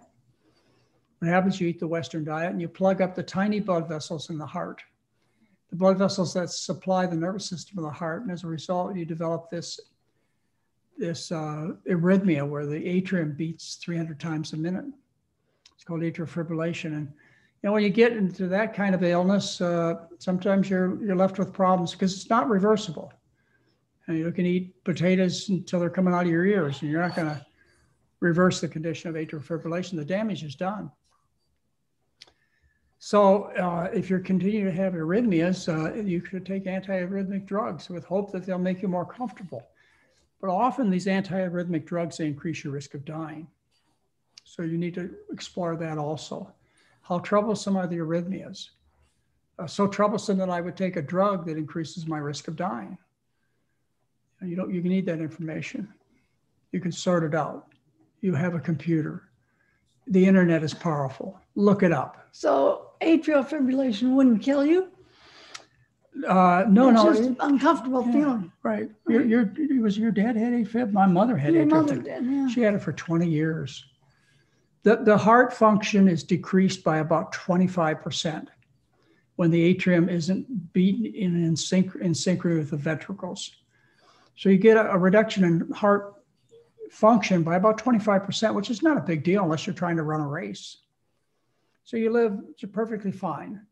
The next thing you have to deal with is that people who have atrial fibrillation are more likely to form blood clots in the atrium because it's fluttering like a bag of worms, and the blood doesn't flow out of it very easily. And so particularly when you're on the Western diet, you form blood clots, which embolize to the brain. And it results in stroke. About 3% of people a year who have atrial fib develop some type of cerebral vascular accident. So you're treated with blood thinning drugs. It used to be Coumadin, and now it's Eliquis or other blood thinning modern medications you're treated with. And that reduces the risk of these clots going to the brain. This is proper standard medicine. Do I use it? Yeah, a little bit, but I use it carefully. I only give people who are going to benefit this kind of therapy, and healthy people don't benefit. At least when we weigh the harms and risks for the benefits, you find out that healthy people, they don't need it. So my patients with atrial fibrillation are generally healthy. And so they don't fit the standard criteria, which you can look up. You look it up, it's called the CHADS, CHADS. CHADS, the CHADS chart that helps you figure out whether you would benefit from taking these blood thinners or not. And I have to say, by reflex, almost all doctors that I've come in contact with, they put people on blood thinning drugs if they have atrial fib. They don't bother looking at the research that determines whether or not you'll receive more benefit than harm. And you can look that up yourself. It's called the CHADS score. CHADS. Great. This question can be answered by both of you. Nutritional yeast, good or bad? It's good because it adds flavor. And you can add it to popcorn because it's sort of a flake, so it will stick to the dry popcorn. I use it to add flavor, more like a cheesy flavor to things. So I think it's good. Do you have a favorite brand? I have Bragg's in my cupboard right now that I like. Do you like the taste of it, Dr. McDougall? I just eat the food. I don't ask her what's in it. Yeah, but there's a few things I remember you don't like eggplant. I don't like eggplant. Yeah, that's right. He eats things that I put nutritional yeast into, so I guess he likes it okay. Yeah. Great. I don't use a lot of it, but I almost always have a jar of it in my cupboard. Yeah, nice. Dana asks, what is the most accurate blood pressure monitor or device for one to use at home? I couldn't tell you that. You can go to the internet and you can look up reviews of blood pressure cuffs, automatic blood pressure machines. You could see what I did as I looked up, I went to Amazon and I looked at various machines that were sold on Amazon. Generally, they carry some pretty good products. Amazon does. And the cost of these machines, these automatic monitors, which you can use easily at home, are quite accurate. The wrist ones are not very accurate. So you want to get a cuff that fits around the top of the arm. It costs between $25 and $75. Now, I have lived my life with a philosophy, and that is a good whiskey is determined by the price you charge for it, because it all tastes the same. So I often buy things with that. I can't figure out which is the best. And even though I've looked at the reviews, I usually pick the one that costs more. Yeah, that's very true. Yeah, assuming that the price reflects the quality. I realize this is not always the case, but what else am I going to use? Great, thank you. I just saw a question here. Where did it go? I would also add to that when you're looking up the reviews, find one that people review as easy to use, easy to put on your arm. And actually you have to send them, they'll tell you when you get it, you have to send them back every year or two to have them professionally calibrated to make sure they're measuring accurately. Thank you. Steve says, can medications, for example, the pills I take for toenail fungus, slowly and surely cause high blood pressure? Not that I'm aware of, but then again, there are lots of things that I don't know. You might want to look that up on the internet. I can't think of any connection now between toenail fungus medicine and blood pressure. Okay, thank you. This is from Gary. Does Dr. McDougall have any thoughts about alpha blockers for hypertension? Yeah, they're not used. Alpha adrenergic blockers, that's another class. But they're not used very commonly. And they're used often to treat prostatism because what they're like is called Flomax is one of them.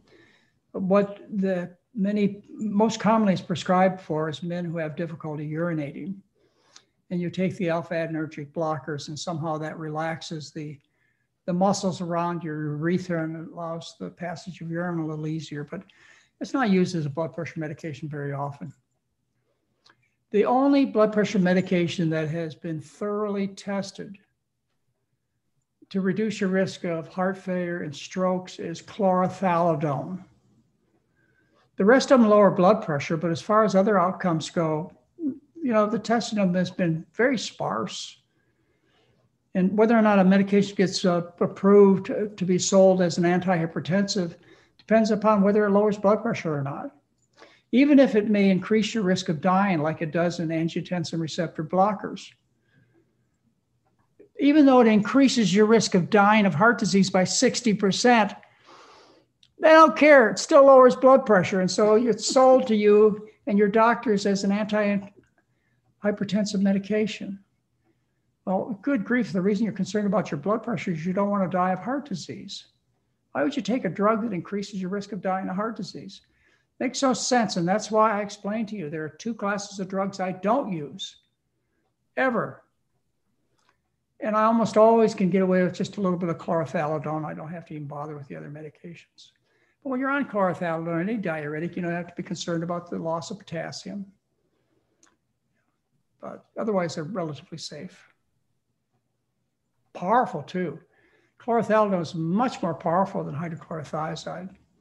And as I mentioned, if you want to look at the endpoints that you really are concerned about, like strokes and congestive heart failure, then you find that chlorothalidone wins out every time over hydrochlorothiazide. That's a generic drug, right? Yeah, it is. It costs like, you get 90 pills at Walmart for $10. Great. If you wonder why it's not used, well, we don't have any pretty young ladies coming into the office with donuts and pizza for our office staff. And of course, the male doctors, they don't mind a little entertainment by having a scantily dressed high school ex-cheerleader come in and entertain them for an hour or two. Well, she's there to sell the most expensive drugs that this company makes, not the cheap ones they make no profit off of. Why do you think you get the prescriptions that you get? It's not because it's in your best interest. It's what has currently being sold through all kinds of high pressure techniques to your doctor by the drug companies. They pay for dinners, they pay for theater tickets, and they send these beautiful young women in to see you. I still remember that. Even at 75 years old, I still remember, Mary. You never got any after a long time. Yeah, they stopped sending me their entertainment after a while. They figured out I don't write drugs. And so it was only in my very early years when I had that kind of entertainment. And I was fortunate to be married to somebody that could well entertain me. I didn't have to have any artificial entertainment. Great. Mary asks, in your book, The Healthiest Diet on the Planet, there's at least one recipe that contains sesame oil. Does that mean sesame oil is okay? Sesame oil is the only time I use sesame oil is a little drip at a time for seasoning. I don't use a big glob of it to saute anything in. It's just for flavor. So it can easily be left out, but it's not, if you notice, even in the recipe, I don't tell you to saute the vegetables in sesame oil. I tell you to add a little drop at the end for flavor. Great, thanks. TS asks, I noticed a new class on your website titled Maximum Weight Loss Class. It's not the certification class. Can you discuss what that class teaches? You know, I wish I could give you a complete explanation of it, but we just started teaching it. It's abbreviated in the terms of time and cost. And it's focused on weight loss. And there are a couple lectures that I give. There's a lot of support from our team, but I believe it does not include medical care. And it's a way to get to more people inexpensively, very effective teaching tool. But I'm not familiar enough with it to tell you anything more than that. But if you had Heather on, you know, our daughter who runs and owns the company, she could give you a thorough explanation as to what they're doing. They're trying to, I've always been focused on just taking care of my patients. And so I've always tried to just develop a medical setting. And Heather, she has a much broader outlook on what this business ought to be. And so she's interested in helping all kinds of people at all different levels of health and interest and financial opportunities. And you know, she's really expanded the business. And it really has. I have to tell you, AJ, I was impressed a couple of days ago. I don't do this very often, but I put my name into the internet and whoa, and we have a lot of exposure. And that's as a result of me retiring and Heather taking over the business. And, you know, the young people, they know how to work the internet. They know how to work devices and social media. And, you know, you can't teach me that stuff. So fortunately, she's added so much to the business. And she's relatively old, too. She's almost 50. Wow. Yeah, but she knows how to run Instagram. That's... And there's a lot of information on the McDougall program on Instagram. And you can probably go there and ask just a question.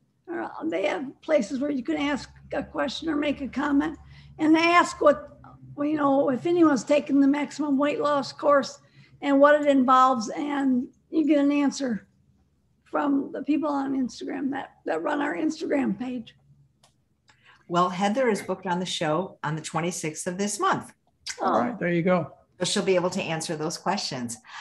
Peter says, how do you feel about polishing a pan dry with a minuscule amount of oil to help the pancakes not stick? There are non-stick pancake griddles, by the way. There are. And you know what I found is that the best ones are ones that have not been seasoned with oil. Once you start putting oil onto the texture of a nonstick pan, it just ruins the nonstick ability. So if you start by what they used to call seasoning the pan with some oil and then wiping it out, it eventually over time, it ruins the nonstick function of the pan, so it doesn't work as well. So I don't use it. I don't recommend it. Right. I just buy good nonstick cookware. And there's a lot of them out there. Yep. Dr. McDougall, there's a lot of questions on colonoscopies and bloating. Maybe the next time you come back, you could do some GI stuff. Well, I could do the GI, or there's a lecture on screening, early detection that I'd like to give this group sometime. It's about mammograms and colonoscopies and, what screening techniques should you avail yourself to? Because this is a big racket. This is the ultimate in disease mongering. Disease mongering is turning people into patients, which is what any good business would do. I mean, we're just doing business, folks. So what you do is you get people frightened. You tell them if you join your screening program, we'll find the disease early enough to make a difference. True or not, they've captured you. So maybe I'll do a lecture sometime soon on screening and what's worth your while and what's not. I recommend 2 screenings, only 2, and they are Pap smears for sexually active women, done every 3 to 5 years until they're 50. And I recommend colon exams using either stools, you can check the Cologuard with the genetic material or just for blood, or you can have one sigmoid exam at age 60. I recommend against colonoscopies, too dangerous. What about the virtual? Don't they have a virtual colonoscopy? They do. That's where you take an X-ray, and then you're exposed to as much as 10,000 chest X-rays. I think the stool is a good way to go. It costs for the complete testing somewhere between $3 and $40 it costs. A sigmoid exam, which is done in the doctor's office without anesthesia, is about $200. Relatively painless, virtually no adverse effects, no risks, as opposed to a colonoscopy, which is done in a surgical center or a hospital under sedation or anesthesia with a lot of risks at $3,000 an exam. I just to entice you about the lecture on early detection is what I want you to consider is that you are risking your life today. Okay? You have a colonoscopy, you're risking your life today by the theoretical benefit that you're going to have less risk of dying of colon cancer 10, 20, or 30 years from now. Do you want to take that bet? I certainly don't recommend it. Anyway, for those of you who can't wait, there are two lectures on or 2 papers I've written on colonoscopy on the website. You can look it up. One is August 2010. The other I wrote in 2017. And they go into all the details about colonoscopy. Interesting, when I published the one in 2010, I was working with a lot of gastroenterologists. And I actually gave their responses in the next newsletter about what they thought about my August 2010 article on colonoscopies. A gold standard to refuse is what it was called. And so I encouraged gastroenterologists to respond back to me and tell me why I was wrong. And you can read their responses in the next month's newsletter. Didn't have much to say. Certainly not enough to say that would discourage from the Canadian Task Force on Preventive Medicine telling Canadian citizens that they should not get a colonoscopy done as of 2016. All European countries that I'm aware of do not recommend colonoscopies for their citizens. It's only the US and a few other countries that do, and it's based on making money.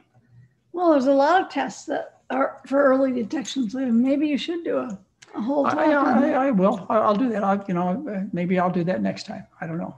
Keep you guessing. Depends on.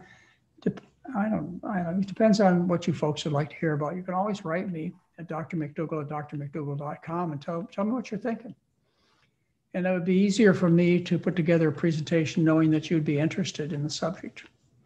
There are a few other things I have to talk about, but boy, have I covered a large amount of information thanks to you, AJ. A whole lecture on breast cancer, a whole lecture on how diet affects hormones and precocious puberty and menopause, a whole lecture on heart disease, one on autoimmune diseases. And we talked about that a couple of days ago. because Will Smith's wife has an autoimmune disease called alopecia. And Will Smith made it a illness heard around the world when he slapped Chris Rock at the Oscars. You know that. I mean, that's all everybody's talking about. So what we did is we put out that lecture that we did on Chef AJ's show on what causes autoimmune diseases. And it got like 65,000 hits right after the mailing went out. And so I try and do things that are timely and relevant to you, and also do them with the idea that when you come to see us at our 12-day internet program, which we encourage pretty much everybody to do. I mean, it's an amazing 12-day experience for a relatively inexpensive price. I want to make sure you walk away with all the education you need. So I put these lectures together, and if you come with breast cancer, I'm going to have you sit down and watch the breast cancer lecture. You got diabetes, you spend an hour with the diabetes lecture. You got autoimmune diseases like rheumatoid arthritis, ulcerative colitis, Crohn's disease, you sit down for that hour.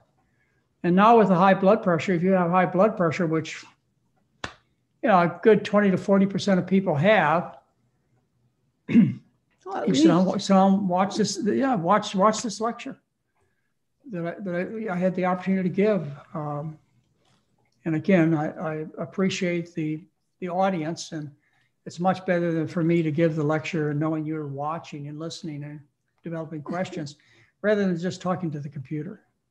I know what you mean. It is hard. It's harder when nobody's there looking. Well, yes, it is. And I certainly remember the days when I used to do a live audience presentation, and that was just completely different. And I would look forward to doing that again. That's a lot of personal positive feedback. And of course, you see the late night talk show hosts so glad that they finally have an audience back and they can really perform now, whereas it's hard for an educator or an entertainer to work to blank walls. I agree. So Sandy says, my husband has SCAD, spontaneous coronary artery dissection. He had his heart attack last year. He takes metoprolol. Can he ever get off the medication? The cardiologist says never. Well, as I say, once you're on these drugs, the drug companies have taught us that you never get off. It's a beta blocker that he's on. And the idea being that he has the dissection of the artery caused by pressure. Not so. The dissection occurred because the arteries became diseased because of the way he's eaten for so many years. The pressure had little or nothing to do with it. If you go back and review what I shared with you, you will raise the pressure to 3,000 millimeters of mercury before you cause any rupture in the arteries. I've given you the data. I've showed you the study. So it's not the pressure, and that's why he's going to get very little benefit from being on a beta blocker, which reduces the pressure. If you want to keep the arteries from failing, you must fix the problem. It's the food. Atherosclerosis is reversible. The arteries will heal. In fact, they're trying to heal right now. For all of you, all of us, your body's trying to heal. It's constantly trying to heal. It's just that the damage outstrips the ability of the body to heal. Get control of the fork and spoon, and you'll see the healing going on. So if I was taking care of your husband, I would likely put him on a very strict diet. Shouldn't surprise you. I'd keep him on the beta blocker because I'd get less criticism than taking him off. That's probably why I would. And I would probably give him some statin drugs too, because he's already declared the fact that that it's a diet, and even though the studies on using statin drugs to prevent heart attacks show very weak benefits. In fact, so weak that you can't see the benefit in people who haven't had previous heart attacks.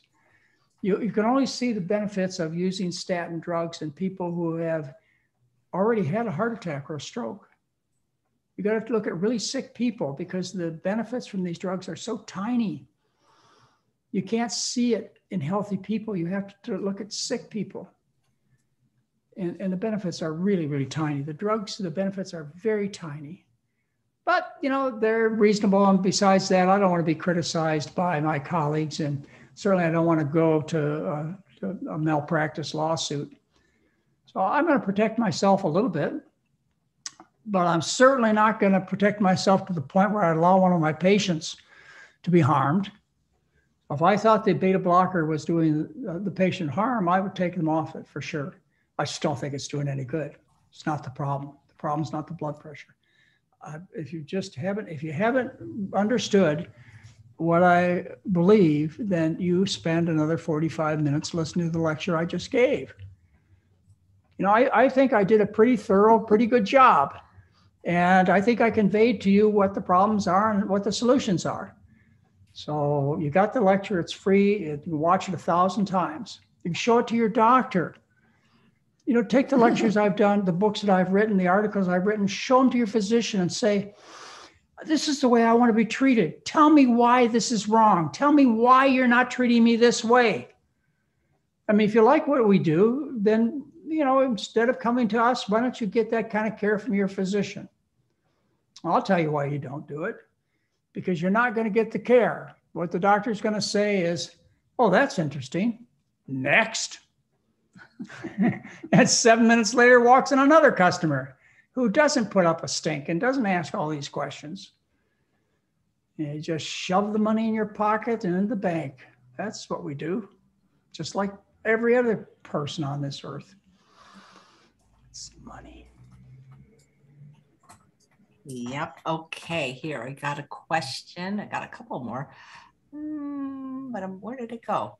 Oh, this is from Johnny. Does Dr. McDougall have any recommendations concerning nitric oxide? Colin Campbell talks a lot about nitrous oxide and how it helps the arteries stay healthy. You know, for me, I don't need to know this detail. You know, I know that the foods that I recommend you eat result in high nitrous oxide levels in your arteries and make your arteries most healthy. Now, how would you measure that? I don't know. They probably have some kind of tests. Oh, okay.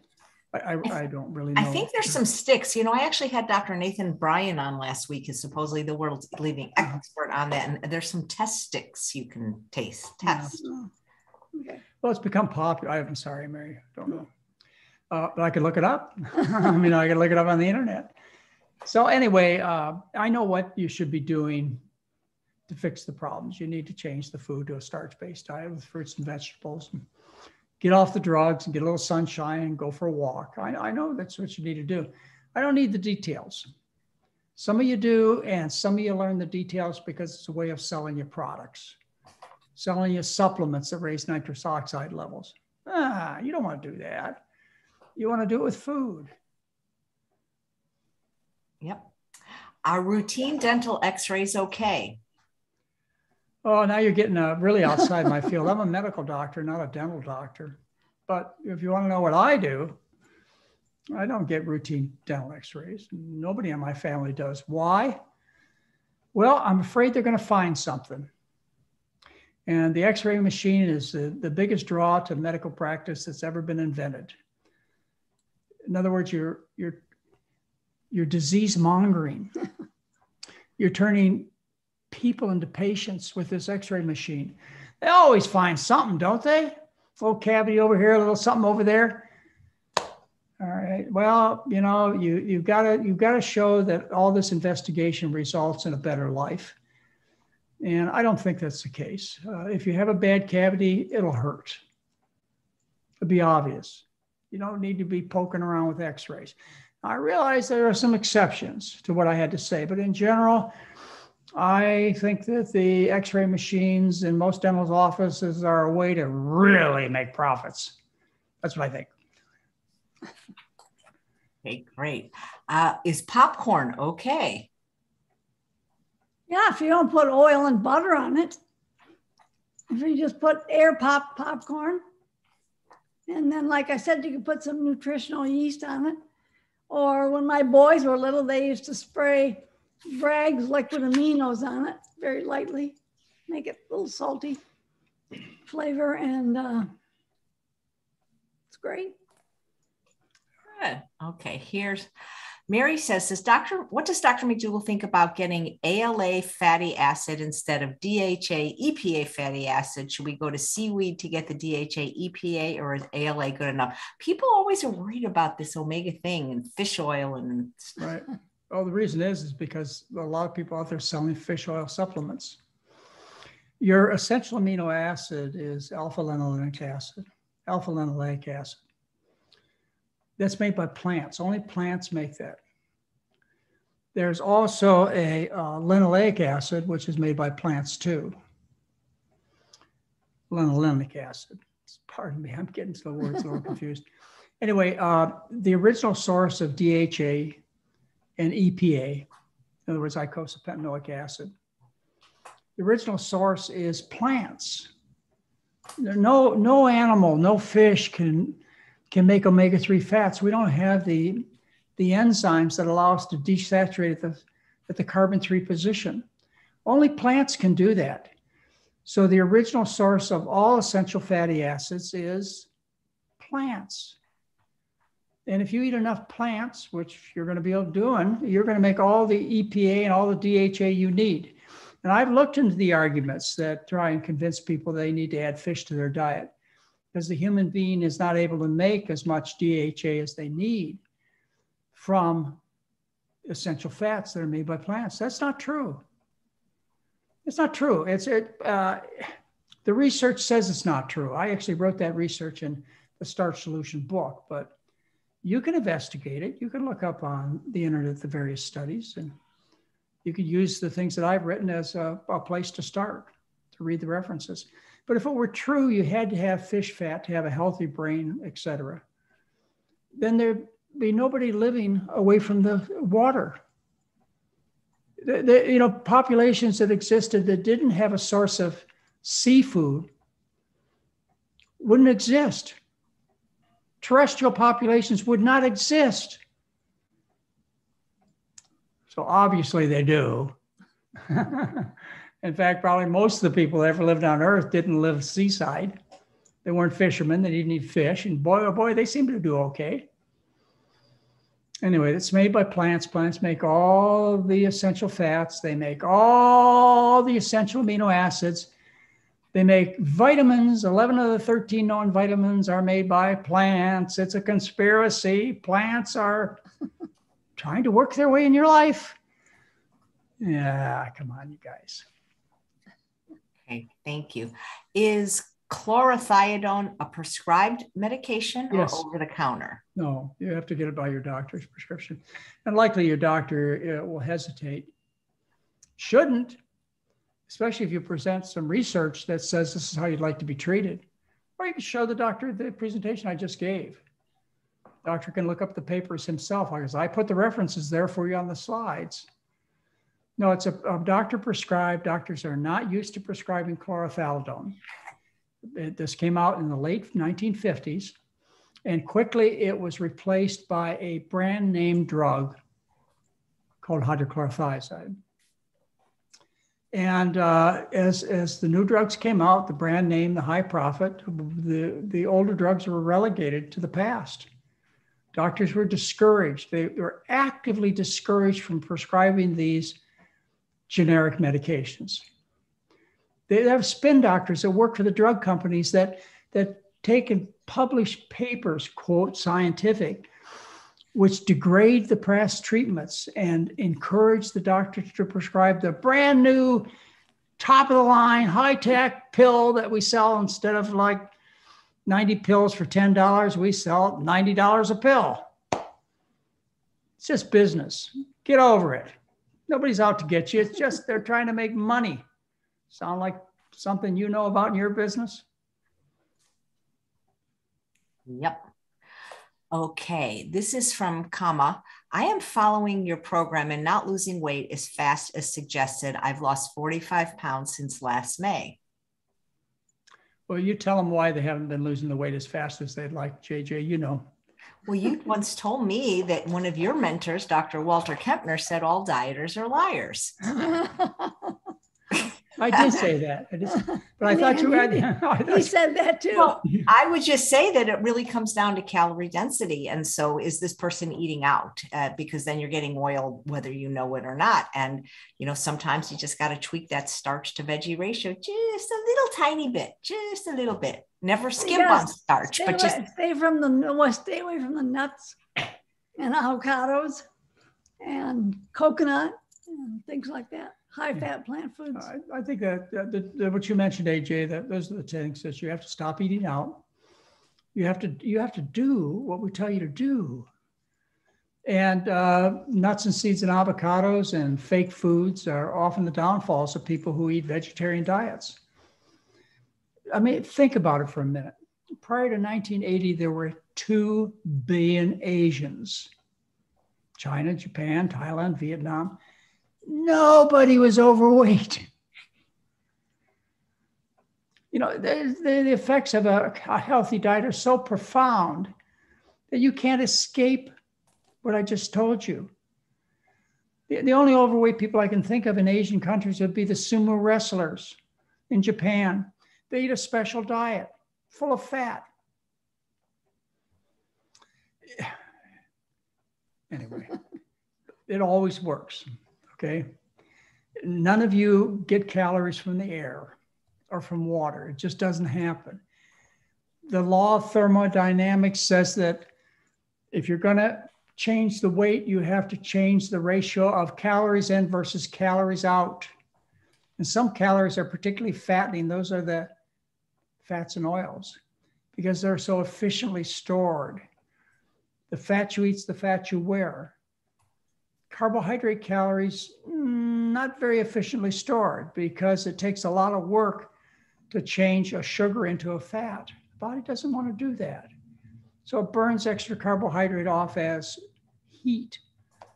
I think that was the last set of lectures we did was on obesity, wasn't it, AJ? Yep. Yeah, they're all there. Take an hour to go through that whole thing. I showed you skinny people. I did a whole video for you in that lecture on skinny people. And I showed you populations that probably amount to 2 or 3 billion people. And nobody is overweight. You want to hear something interesting? So to me, restaurants are a punishment. And luckily the pandemic, I haven't had to eat in one. And even before that, I maybe ate at a restaurant once a year where there's a gun to my head. But I learned that, how sometimes restaurants have their nutritional information available online, or if you ask for it, well, they'll put the number of calories in, you know what I'm talking about, right? Well, they don't have to say how much oil. So in other words, let's say they have a stir fry on the menu. They don't have to put in that the amount of oil they're using to cook it. They only put the amount of calories and fat in the ingredients in the recipe, not in the oil. So that means whatever you're thinking, it's going to be way more oil and way more fat because restaurants really don't know how to not use oil. No, they sure don't. No, they sure don't. In culinary school, they never teach future chefs how to bake or cook or anything without oil or some kind of fat. And I can attest to that. Boy, we use so much coconut oil and agave. It was just like, oh my God. It's like, that's crazy, isn't it? Okay. So since we got together last time, we had an experience at eating out. We went to Hood River with our son and his family. And there was a Japanese restaurant in Hood River, we're talking about Oregon. A Japanese restaurant that we used to be able to order without any trouble at all, as we can in almost every Japanese restaurant. Very oil-free food. Well, it changed the ownership since the last time we were there, and it became a noodle place. And even though we asked them to cook it without oil, for the 6 of us, it cost me $170 for a pile of grease I wouldn't eat. I felt cheap, $170 for grease. I'll never go back there again. Eating out is a terrible experience. I agree. I think it's terrible.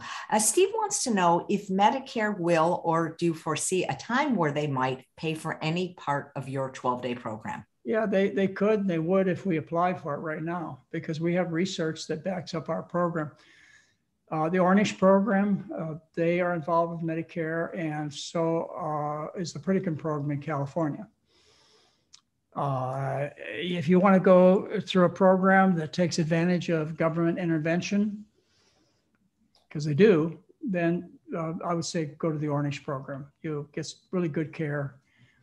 But I don't want to be involved with the government in terms of our relationship. And we charge a reasonable enough price that I don't need to have Medicare substitutions or help for you to come and learn. In fact, we take it another step further, and that is if you go to the website, drmcdougall.com, you'll find the entire program there for free. If you were willing to take the trouble to do it, it's all laid out in 62 pages of discussion. Free. There are probably 2,000 recipes available for you for free. So you want to do one better than worrying about whether or not Medicare is going to help pay for you to come to our program?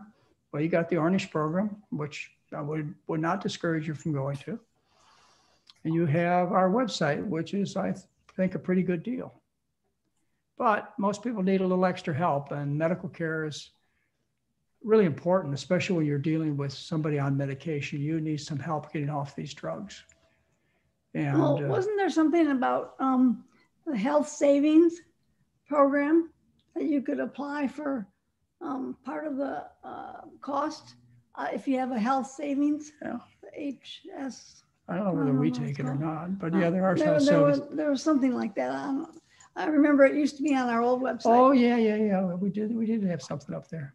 Yeah, but you'll have to look into it. It's not part of our business. Okay, great, thank you. Where did it go? I just saw a question. Well, people are saying, when you had mentioned not to have a colonoscopy, but what if you have a history of polyps? Well, then you ought to change what's causing the polyps, which is the food. The food is irritating to the mucosa of the colon. It causes the mucosal cells to proliferate because of the irritation. Just like if you keep scratching your hand, the skin cells, they'll make keratin. They'll proliferate and make keratin. If you scratch mucous membranes, what happens is they proliferate into lumps that are called polyps. Polyps only exist in populations that eat the Western diet. Somewhere around 30 to 40% of people who don't know they have polyps who eat the Western diet. But it's non-existent. There's evidence that says that if you stop eating the irritating foods, the polyps will disappear. I'll go into that evidence if you want, but it's pretty darn convincing. So I would certainly fix the problem. As far as repeat colonoscopies, if you've had polyps, doctors generally recommend you go back and have a repeat colon exam every 5 to 10 years if they find polyps. They have no evidence to support this recommendation. It's just their hunch. There's no evidence that says if you don't follow up, you'll have a higher risk of dying even of colon cancer compared to those who get repeat examination. There's no research done to show that. So, but don't they remove the polyps when they're doing a colonoscopy? They're supposed to, but they miss a lot of them. 42% of the time they miss them. But they can also remove them if you Right. have a sigmoid, right? Yeah, and the polyps that kill are the ones in the left side of the colon, which are within reach of the sigmoid. The polyps that are present on the right side of the colon, the distal colon, when they're removed by a colonoscope, they don't see a survival advantage.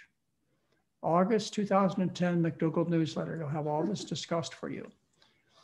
So yeah, and if you have polyps, you should have them removed because they are precancerous.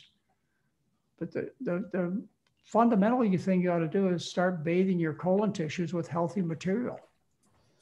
And then, I do recommend colon cancer screening. You heard me say so. But I think you should be looking in a relatively inexpensive, relatively non-hazardous way, which is to check your stool for blood.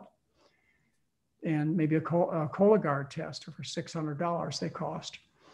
And then, which you're going to clear a whole bunch of the population of people so they don't have to go any further. But those of you who have positive stool tests, then you'll have to go on and have a more invasive technique, such as a sigmoid. Most likely you'll get a colonoscopy.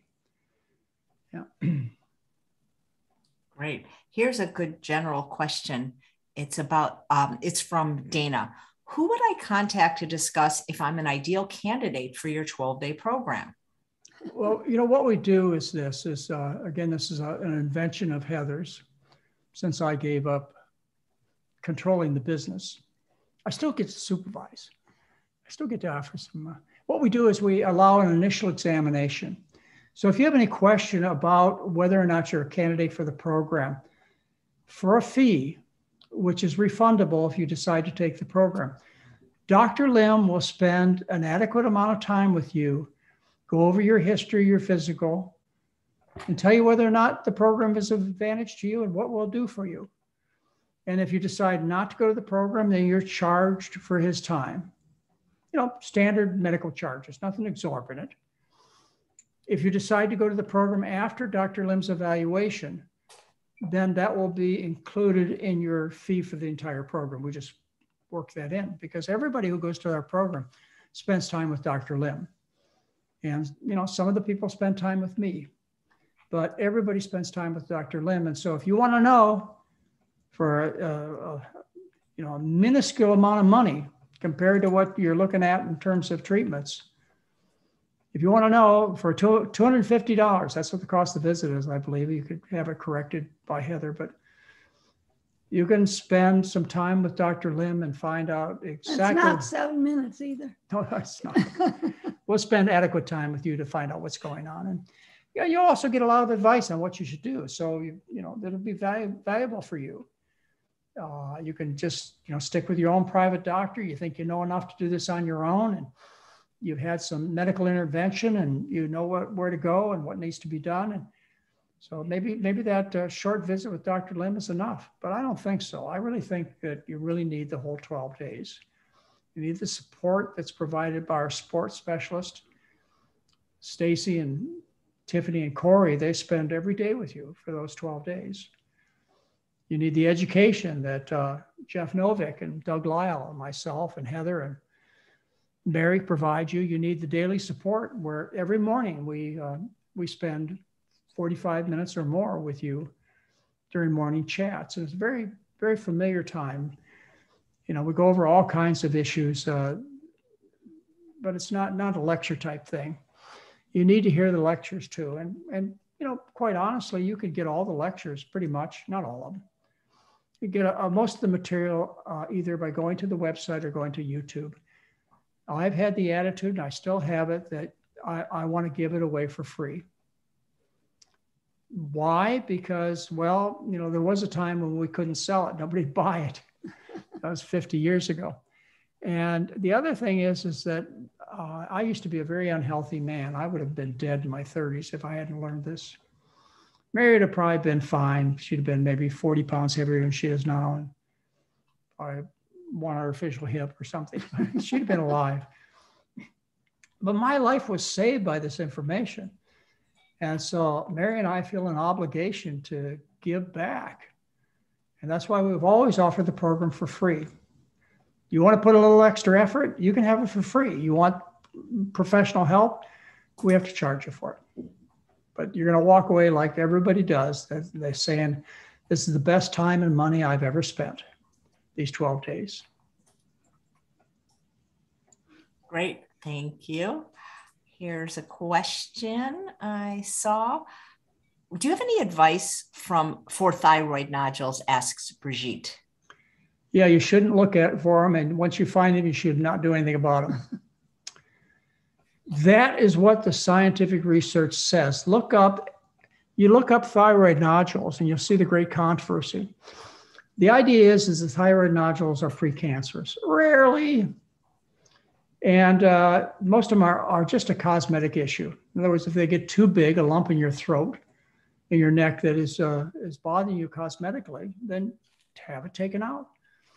But if you're worried about developing thyroid cancer, no, you don't do that, because almost all of them are benign. And you shouldn't go looking for them. Anyway, you can leave them alone. That's my best advice to you.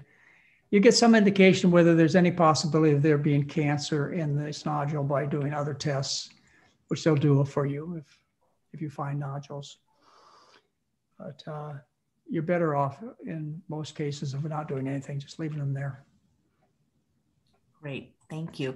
Question, have you heard about Dr. Avi claiming that you can't reverse heart disease on a vegan diet? No, but this is the day and age when the First Amendment is so important to everybody, and you can say pretty much anything you want and get away with it. You know, what he has to do is he has to contradict obvious things like the body does heal.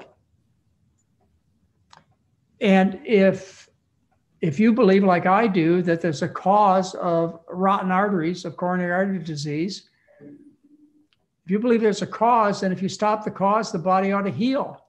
If you believe the cause is the food, which almost all scientific research says it is, then if you change your diet, you're going to heal. If you believe Dean Ornish's studies and Caldwell Elston's studies and David Blankenhorn's studies, you'll see by scientific studies, we show reversal of artery disease by changing your diet. But a vegan diet doesn't necessarily cure all these things, because a vegan diet can be anything that doesn't have an animal in it.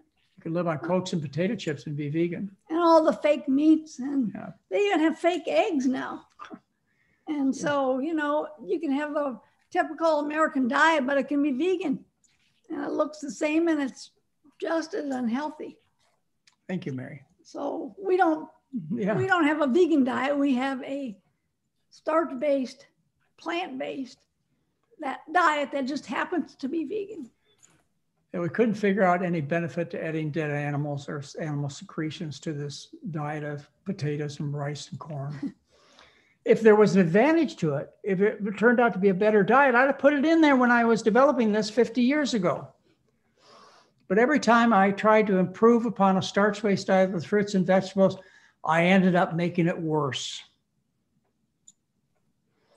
Anyway, like I said, this is a day and age when you can say anything you want and get away with it. You can even be president. Well, I'm not going to go into those. Never mind. No politics. But, you know, I'd be disgusted at what's going on in the name of free speech these days. Yeah. Here's a fun question. You both can answer it. How desperate would you guys have to be to eat junk food? Oh, you have to be hungry. Hey, I'm not going to die of starvation. I don't think I'd go as far as cannibalism. But I would, you know, to stay alive. Have you ever been hungry? If you want to have an experiment about your nature that you could get a good education from, just stop eating. Just don't eat. And you'll find out in fewer than 3 days what your hunger drive will cause you to do. Mary and I were involved in a church probably 45 years ago. And at that time, we were worried about starving Africans.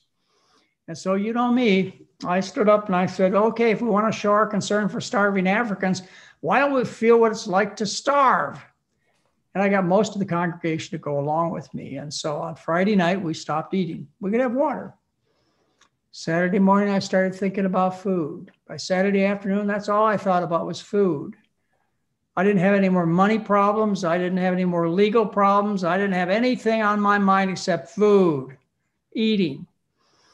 And finally on Sunday, we got together for a dinner. And I want to tell you, if it had been white bread and water, I'd have been thrilled. I was so hungry.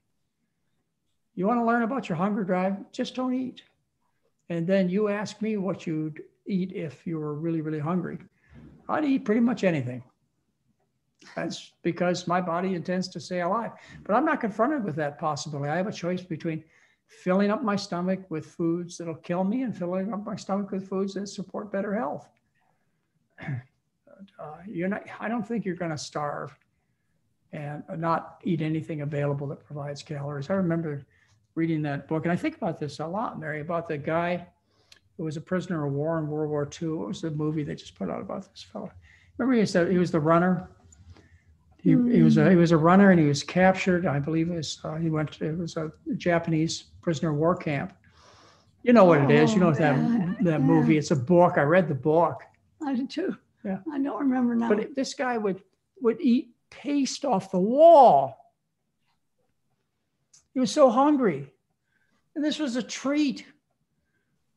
You know, it was a paste, a glue. A good book to let you understand what it's like to be under a lot of duress. Try being a prisoner of war. Boy, that's scary. Wow. Thank you. This is from Peter. If a person doesn't have an addiction to it, from a health perspective, how does Dr. McDougall feel about a celebratory glass of wine a few times a year? But who can do it a few times a year? I don't know anybody that can do anything a few times a year. Well, they're known as moderate people. Well, we're not one of those. That's not us. No. It is true that alcohol is sociable. Wines taste good. And for 9 out of 10 people, it'd be just fine because you can drink, occasionally. And you're not an alcoholic, and you don't get behind the wheel of a car. You don't go home and beat up with a wife and kids. But for 1 out of 10 people, it's not that way. They do get behind the wheel of a car and kill people. And they do go home and beat up the wife and kids. These are called alcoholics. So you can't put alcohol and health in the same sentence because of that. However, if you're in the 9 out of 10 that doesn't have this affliction, and unfortunately, many of you don't realize you've got a problem, then, I agree. I think you're having an occasional glass of wine is of no detriment at all, but for a medical professional to recommend alcohol to the general population is malpractice. Shouldn't be done. The destruction, the damage is so great. You said in your talk that caffeine raises blood pressure. So why are so many doctors recommending caffeine, even cardiologists? Probably because they drink coffee themselves. I don't know. It raises cholesterol, it raises blood pressure. I'll give you a tip that was worth your time spending with us this morning. There was a lot of confusion back in the 1980s about coffee raising blood cholesterol. Good research published in the scientific literature, half of it showed that drinking coffee raised cholesterol by about 10%, but the other half didn't. And these were both run by good scientists. And then they looked at the methods of brewing and they figured out why. If you cook your coffee in a strainer, percolate it, then you raise cholesterol by about 10%. If you cook it through a coffee maker that uses a paper filter, you remove the cholesterol raising fatty acids by the paper. And so you don't see an elevation in cholesterol in those who drink paper filtered coffee. Now, wasn't that a good tip, huh? But it could still raise blood pressure. Still raise blood pressure, and decaf coffee raises cholesterol even more than regular coffee. And yeah, a whole bunch of things are wrong. Coffee is not health food, folks. Coffee is fun. Coffee's a drug, a la Starbucks. Biggest drug dealers in the whole world, Starbucks. So. Well, now they have these really fancy coffee machines that you can make your own espresso shots at home and all this fancy stuff because people really like their coffee. Right. Never too high. The higher, the better. Some of you know exactly what I'm talking about. And you can tell by experience, I do. Is green tea just as detrimental? Because that has caffeine. It does, but it isn't. If you look at the studies on tea drinkers, they may initially raise the blood pressure, but it comes down, even if it's caffeinated. And they show no increased risk in heart disease. I don't believe that raises cholesterol either, but it's not the caffeine that raises cholesterol. It's other alkaloids in the coffee pod. So, both contain caffeine, but both don't contain the alkaloids that raise cholesterol. And likewise, you don't get this serious indigestion from drinking tea that you get from drinking coffee. Now, every serious coffee drinker carries around a pocket full of antacids because they have constant indigestion. But the thing to note is that you have just as severe indigestion on decaf coffee as regular coffee, because it's not the caffeine that causes the acid production. It's other alkaloids that are in the plant.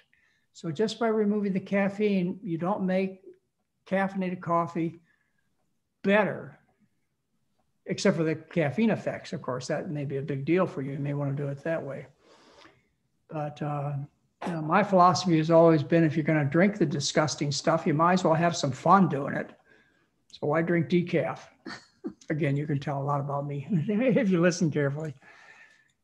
I've been able to, even though I've had a lot of bad habits in my life, and that I don't hide them, I've been able to get control of these things and not ruin my life. Otherwise, I'd have been dead. We're talking about tobacco. We're talking about alcohol. We're talking about food. I almost killed myself on many, many occasions, too many occasions. But, by experience, I learned that you shouldn't do these things. And hopefully most of you have learned the same thing. But I know there are some of you that are just goody two-shoes out there. And you don't do anything bad. So I'm probably not talking to you. Funny. Great. Thanks. There's a question about something you spoke on in the past, hormone cream. Does it have any side effects to the breast or weight? Okay. In the book, the McDougall Program for Women, which is free, you go to the shop on the website and you order the book. And when you get down to checkout, you see that there's no charge for the PDF file.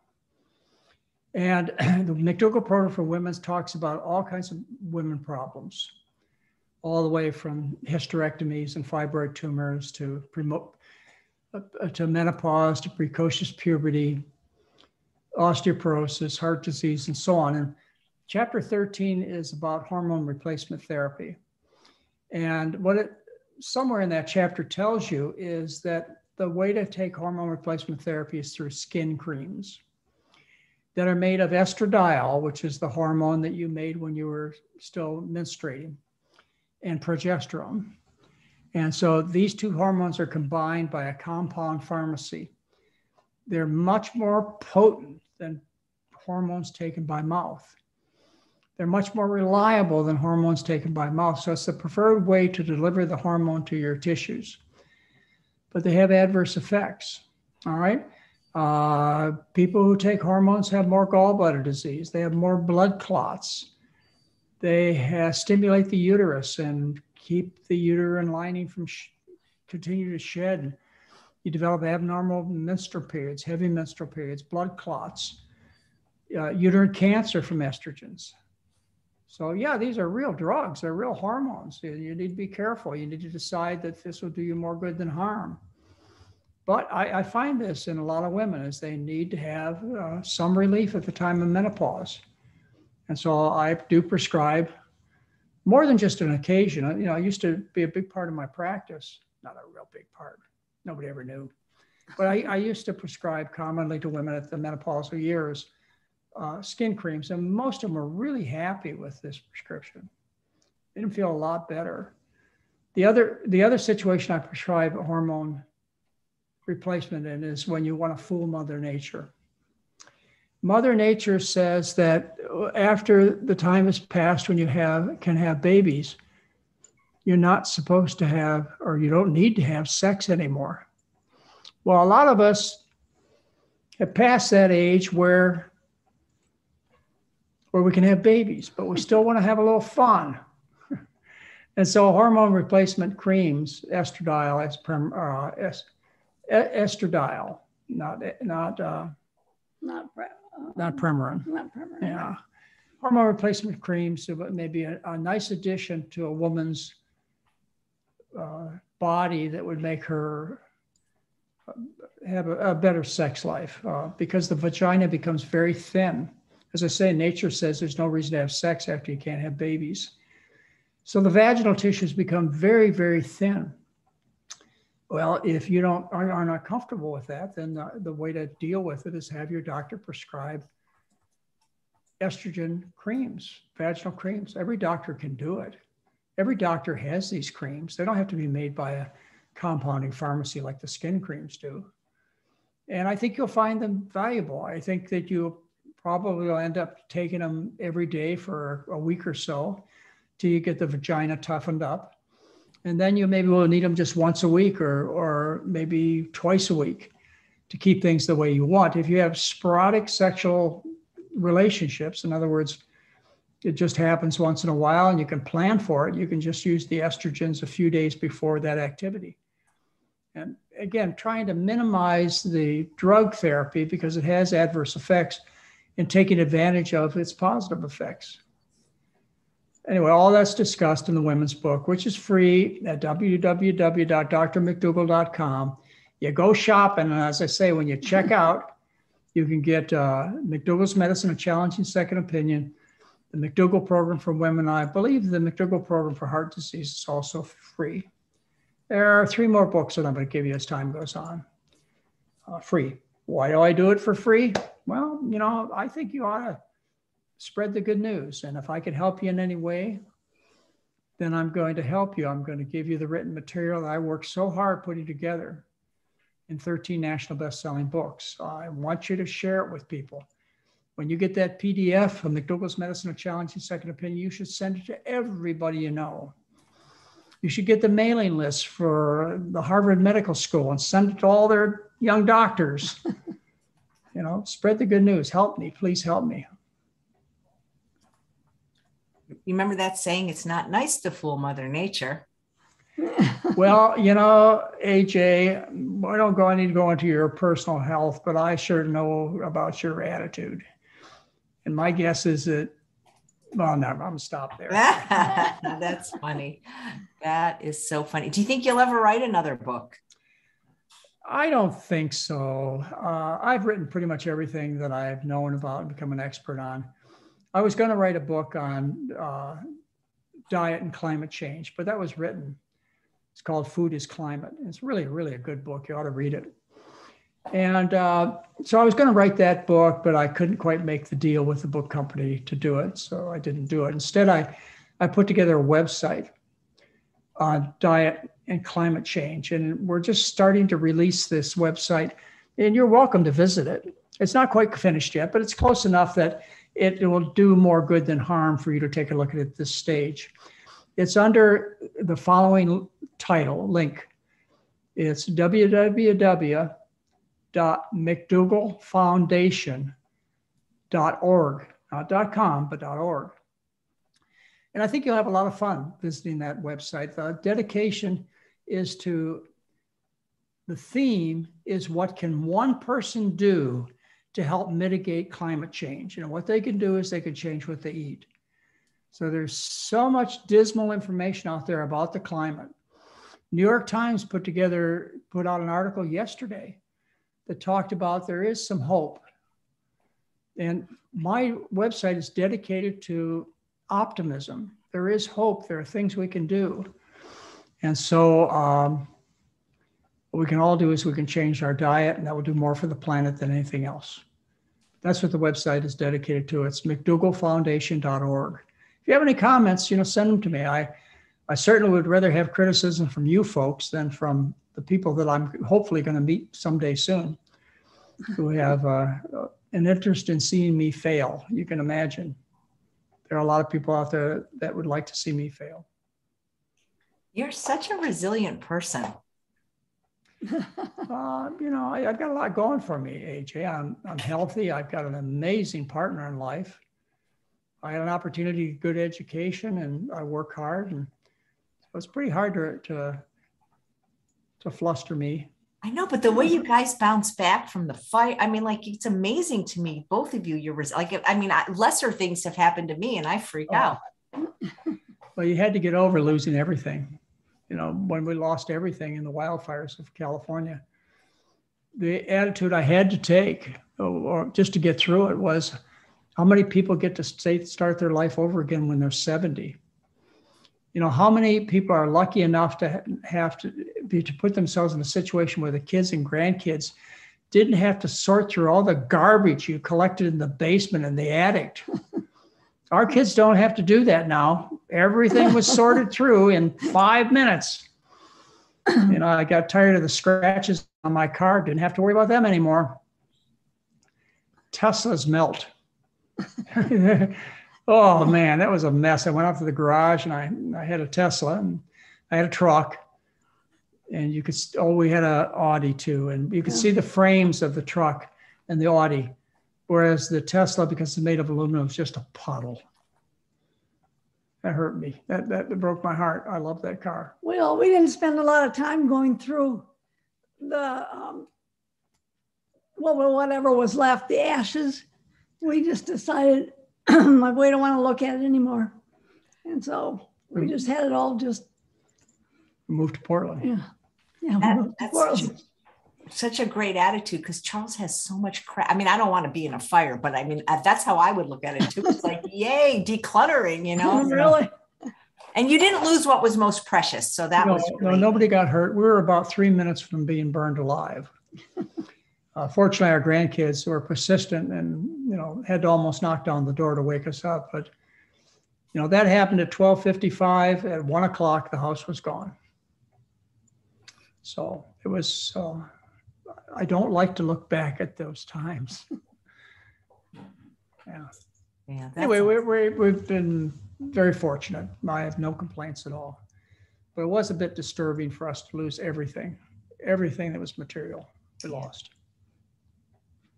Yeah. I don't have all the scientific papers I collected for 40 years. That bothers me a bit. A whole basement full of file cabinets of research papers, and they're all gone. But fortunately, I put most of the important ones up on the internet. And so I got the really good ones. And there are lots of things that Mary looks at that bring back memories. But we're over it. We have had to let it go. You know that. Many of you have been through some tragedies in your life. What's much worse, that's the other attitude I took, AJ, is that what happened to us was nothing compared to what happens to my patients. Really, I mean, I would hear from people every day, 3 or 4 or 5 times a day, with problems that burning your house and losing everything in your home paled against. Our problems were tiny compared to theirs. So I've taken that attitude too. You know, what we went through was basically nothing, no big deal, compared to what some of you have had to go through. And you're so good about taking criticism. I mean, like, it doesn't bother you when people say bad things about you. Like, I crumble. Oh, well, you don't see him afterwards. Yeah, well, you know, the truth of the matter is they very, very seldom say things to my face. I don't know why, but it's I hear about it usually secondhand behind my back. You know, what are you going to say about me? You know, what are you going to say? Because, you know, I put together some pretty solid science. Yeah. Well, everybody here loves you, and they're remarking on your eidetic memory, how you remember exactly the newsletter of. Oh, isn't that amazing? You should go on Jeopardy, Dr. McDougall. With your recall, you'd be able to. He doesn't know trivia. He was never any good at Trivial Pursuit. So he's only good at medical journals and newsletters that he's written. That's because that's what I love. They're his babies. You know, those are the things that get me excited. You know, scientific papers. I can't tell you the last time I read a novel. Mary reads 3 to 5 novels a week. I read 13 journals a week. Just weird. What can I say? That is something. Well, we have a question from Elizabeth asking if you can touch on bone density, and from EJ, what to do for painful periods. Well, let's take the painful period thing first. If you change your diet within a couple of menstrual periods, your periods will become lighter. They'll become further apart and fewer days of bleeding. And the clots should go away too. Now, when I say that by the next period or two, a lot of this depends upon how much body fat you have. Because body fat makes estrogens. And so you may have to wait till you hit trim body weight before all the things that I told you are true. If you are near the years of menopause, and menopause means you've dropped your last egg, you've had your last bleed. If you're near the age of menopause, you'll go through menopause right about the time you change your diet. That'll take care of your periods. You know, going on a low-fat diet, losing the weight, you'll stop menstruating. So that would handle the issues very big time. And of course, there are some reasons for bleeding that are more medically important, and you'll want to see your doctor about that. But just generally heavy periods, blood clots, prolonged periods. It's a hormone imbalance created by eating the Western diet, easily fixed by changing your diet. The other question was, what was it, the other question? Could you please touch on bone density? Bone density. Bone mineral density testing was not even paid by Medicare until about 20 years ago because it's so inaccurate. But they finally pushed it through, particularly the drug companies that sell drugs based upon the bone mineral density.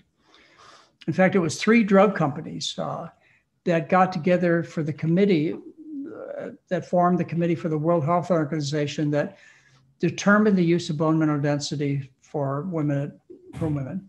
3 drug companies. Anyway, it's what it does is it measures the density of the bones. In other words, it measures the amount of mineral in the bones. Naturally, 70% of women have a precipitous drop in their bone mineral density when they go through menopause. 70% of women are diagnosed as having osteopenia or osteoporosis by the age of 70.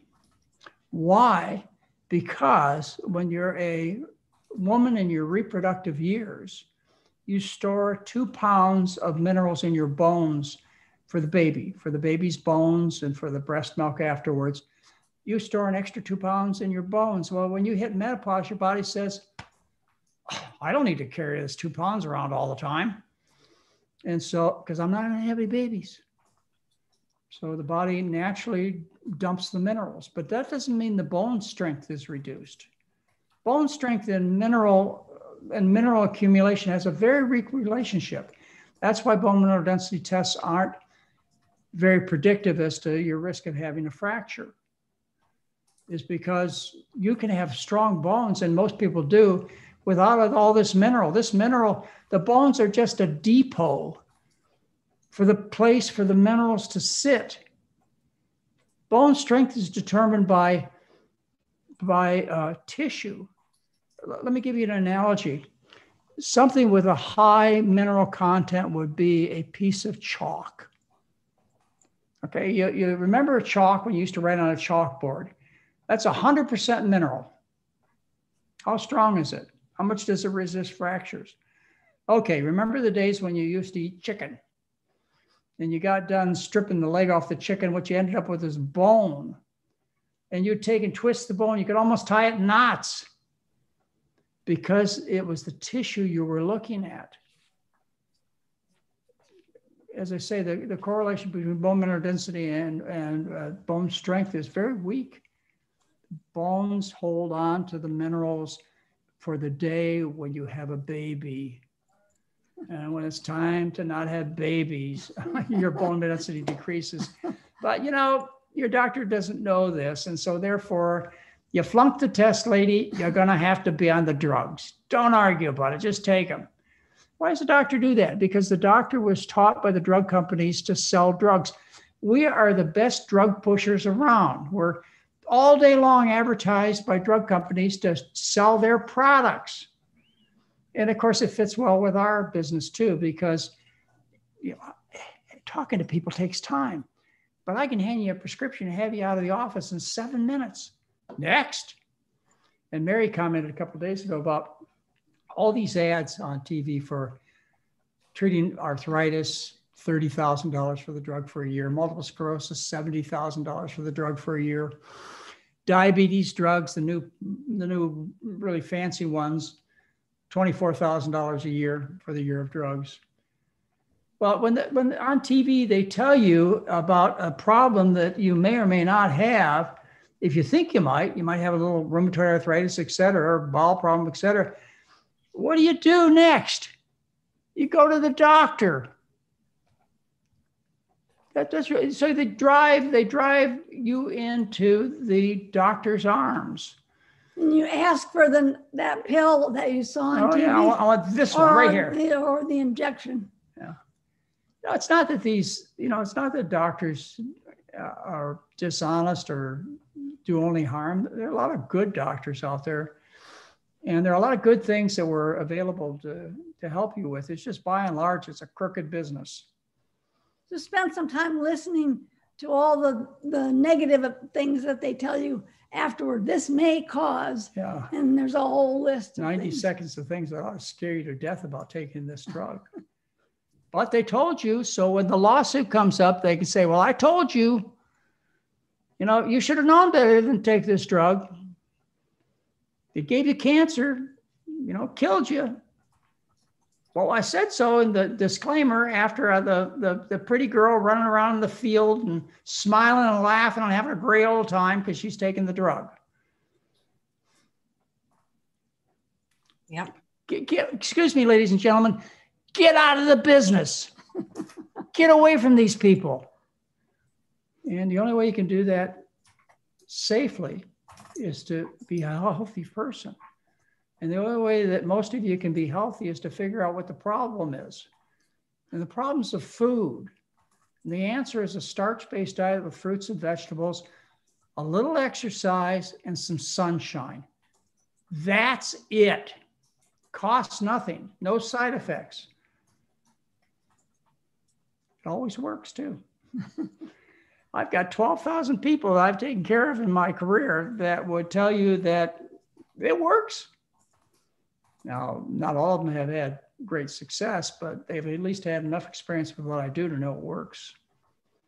Well, and you have a lot of people that have also done this on their own, so you don't even know about them. Well, yeah, we get letters, amazing letters from people from all over the world, from all times in our practice. And one of the things that makes me feel best about being a doctor is when I get a letter from somebody and they say, well, Dr. McDougall, I heard you give a lecture 50 years ago at St. Francis Hospital in Honolulu, and you taught me about how to eat. And I just want you to know, my friends, all my friends are the ones that aren't dead are in assisted living facilities, and they have disability stickers, and I'm having a great time with my grandkids and my kids, and I'm still working, and I know that's because of what I heard you say 45 years ago. Then I feel like I've really done my job.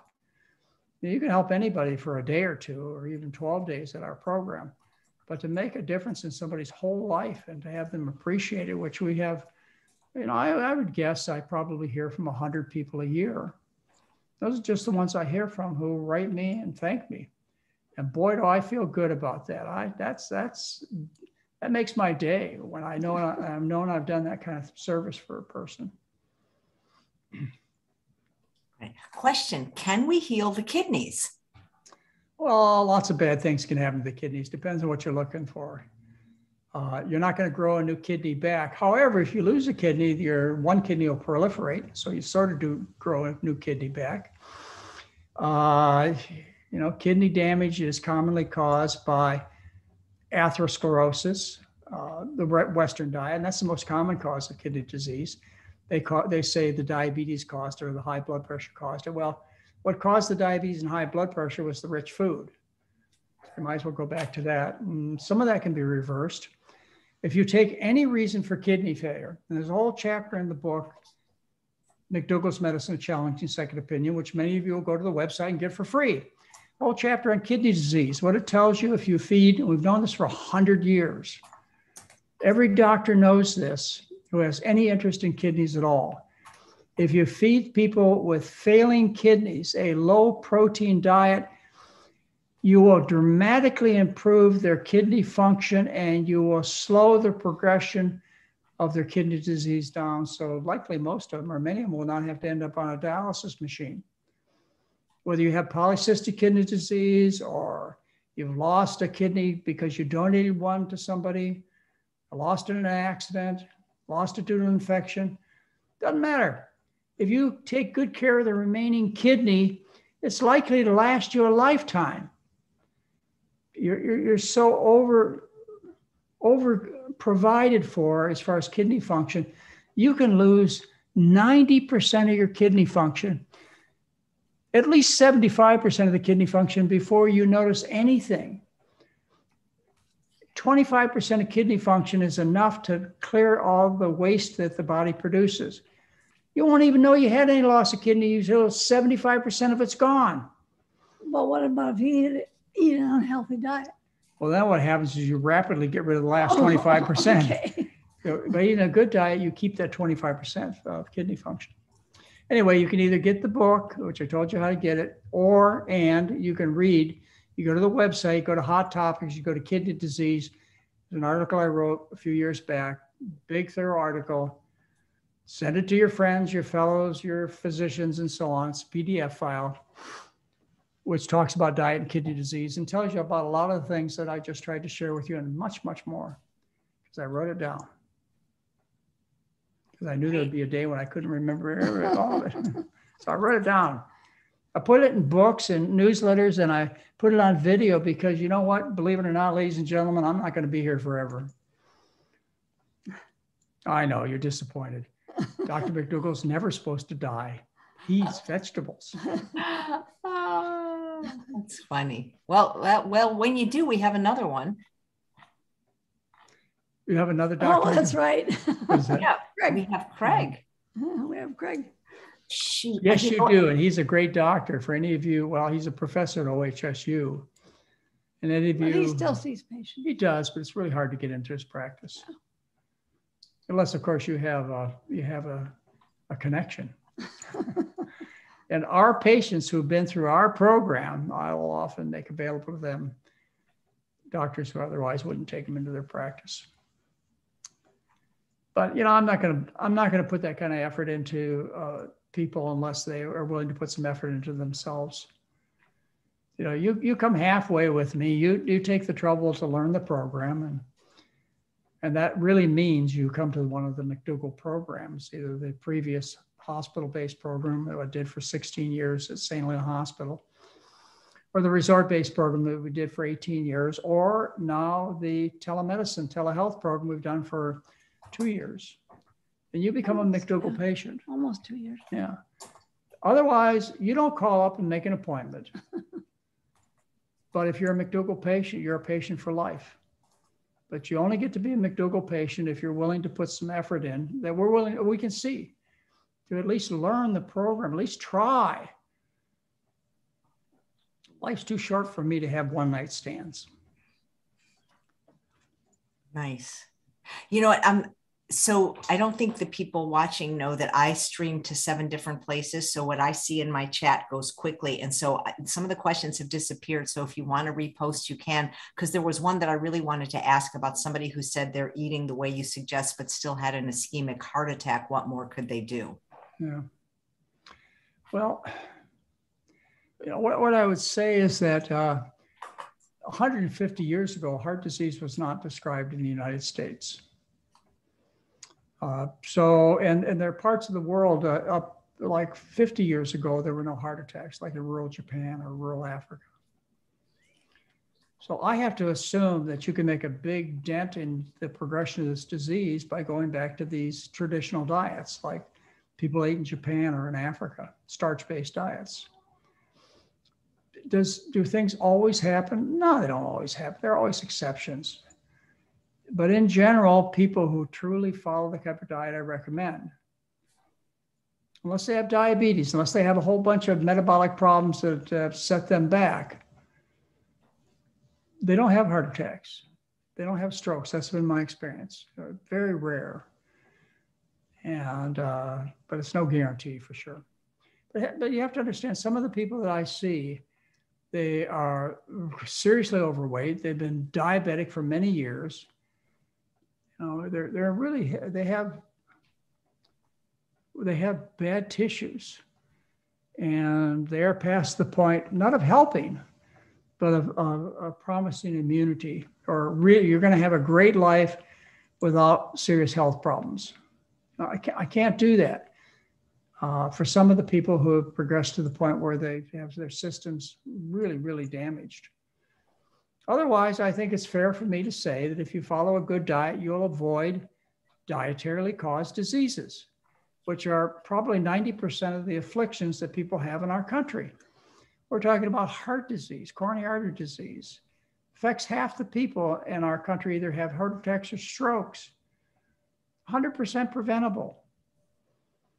You know, cancer is, let's see, I'll give you the data on cancer. A lot of people get cancer. You know, I believe it's around, well, anyway, let me not throw the statistics, I can't remember it. But these are dietarily caused cancers like breast and prostate and colon. You know, prior to World War II, these were not described in rural Japan. They had no breast cancer. I got a letter from a women's group recently that is a group of women in Japan who have breast cancer. And they reflected on the facts that their mothers never saw a case of breast cancer in Japan. Their grandma never heard of a case of breast cancer in Japan. This is a disease that exists when you introduce the Western diet to a country. T. Colin Campbell's, the China study, he showed that in various communities, when you reduce the fat intake from, say, 40% to 7%, which is naturally present in the starches, vegetables, and fruits, when you reduce the fat intake, the chance of dying of breast cancer decreases. There's no threshold. It's not like at 20% fat intake, you start seeing the effect of fat. The lower you go, the less your risk of having breast cancer. So that should tell you that, you know, there's no safe threshold. You need to do the best you can. No, there are people asking about mammograms, and you've already done a talk on this channel about breast cancer. But Gina said, what if you have the gene for breast cancer? You mean like the BRCA gene?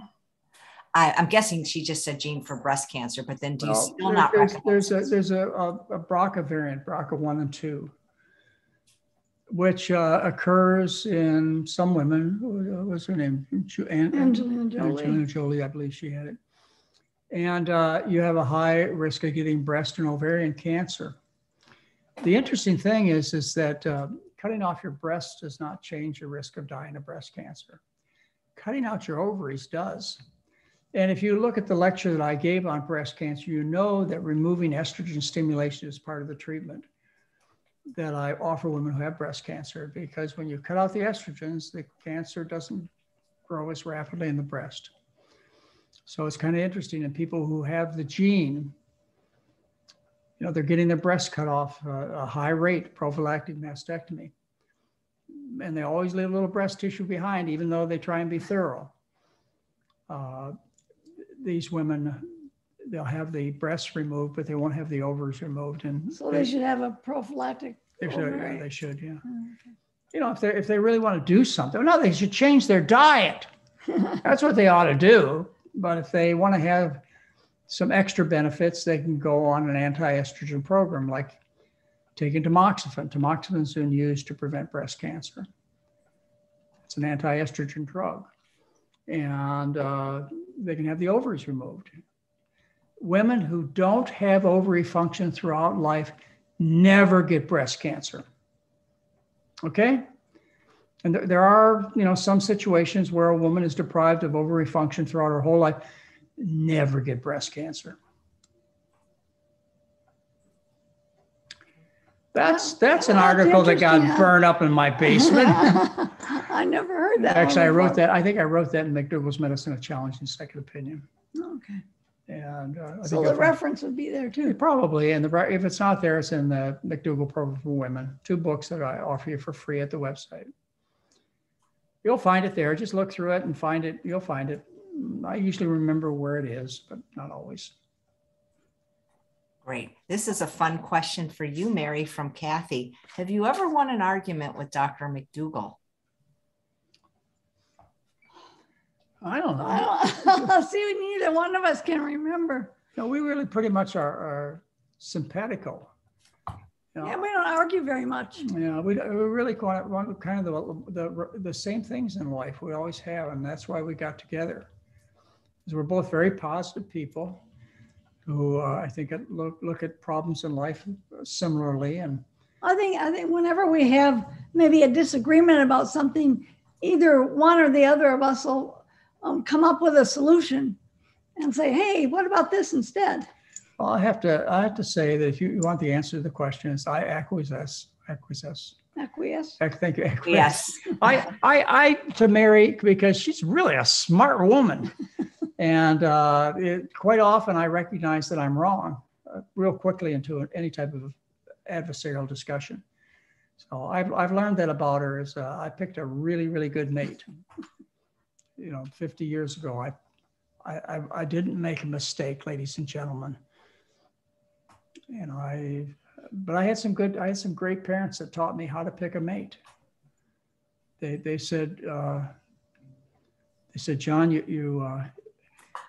you have to marry somebody who likes themselves. You have to marry a happy person because they're never going to make you happy. You're never going to make them happy, they said. And of course I took it personal, but the truth is you can't change people. And so what you end up choosing early in life, that's the person you married. You're not going to change them. So I looked for a happy person. And the other thing my parents told me they taught me about honesty. And they said, Johnny, if you're honest, you'll know who that person is when you meet her. And I dated a lot of very, very nice young women before I met Mary. And I'll tell you, I fell in love at first sight. I knew she was the right one. And I could just feel it. I just knew it. And the 50 years we've spent together, we had our 50th anniversary just a couple of months ago, I think pretty much proves it. And I think the 3 highly successful children we raised pretty much proves it. I think the fun we had in life pretty much proves it. We've done so much together. We have sailed sailboats across the ocean. We've taken people on adventure trips all over the world. We've flown airplanes. Yeah, we're both twin engine IFR rated pilots. Or on an airplane and flying on an airplane all over the country, you can get in some really serious arguments. You better solve these arguments quick too. Otherwise, you're going to be dead. All right, Mary, what do you think you ought to do here? Or you better get it right. But anyway, we've had a lot of fun together. What do you guys do for fun? Because you're reading your journals, Mary's reading her novels. When do you guys get together and have fun? At our stage in life, AJ, and Mary would add to this, I think, what she feels about it. We spend a lot of time with our children and grandkids. We get a lot of pleasure out of that. We go for walks every day like that. Mm-hmm. There's certain TV programs that are our favorites. We enjoy those. We have a few friends, not many, that we enjoy. And, we don't do the things that we did early in life, like scuba diving, sailing sailboats and flying airplanes. And we don't ski anymore. No, we used to own a condo and ski 60 days a year. Those times. You learn to be a little more careful about your body when you get to be our age. Yeah. Because you don't want to fall. We gave up skiing a few years back. Not too many years back. I think it probably just before when the fire happened, because we had just bought new skis. Yeah, the fire really changed our lives a lot. Everything, I had 11 windsurfing boards. We had, really nice ski equipment. But we had a lot of the things that we did for hobbies. All of the tools were in our garage, and they were gone, and we just didn't see any reason to replace them. But I am going windsurfing again. Yes, I am. Where can you windsurf around you? Is there a place? Columbia River. I've been out there. Out in Hood River. Hood River. Okay, good. Excellent. Yeah. All right. I know how you feel about vitamin D, but Susan says if your blood test shows it at 25, even though in the sun, an hour a day, more than an hour a day, walking and swimming. Do you still not recommend taking vitamin D? Correct. I don't recommend taking it. 25, by the way, is in the normal range for many laboratories.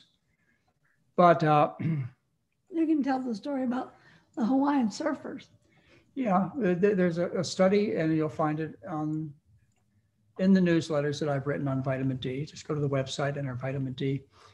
But they did a study on surfers who spent an average of 28 hours a week in the sun, and half of them flunked the vitamin D test.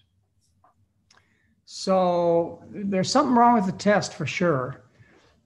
One of the problems is that the test has been pretty much invented to sell you lab tests and drugs.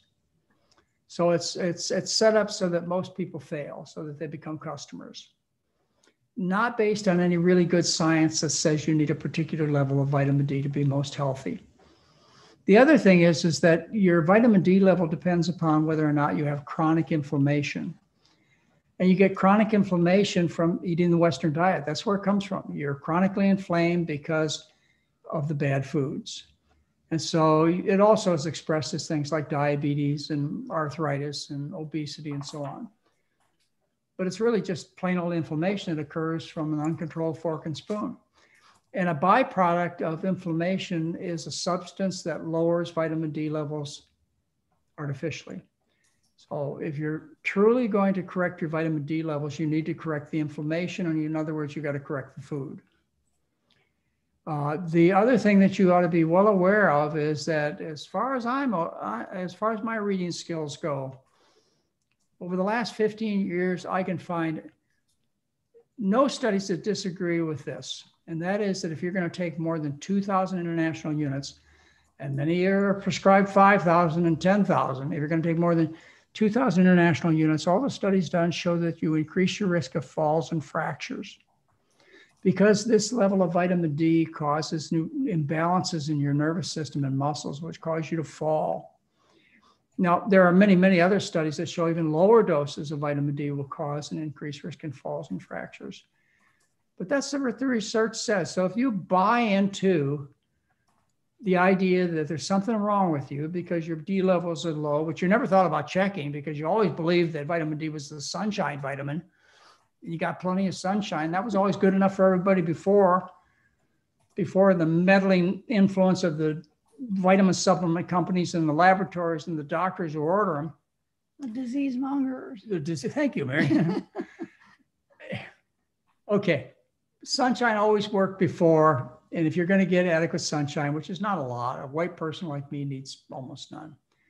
Tiny bit at noon, 5 minutes a day on my hands and face will do it. If you're going to buy into the drug business, you need to realize these drugs are dangerous.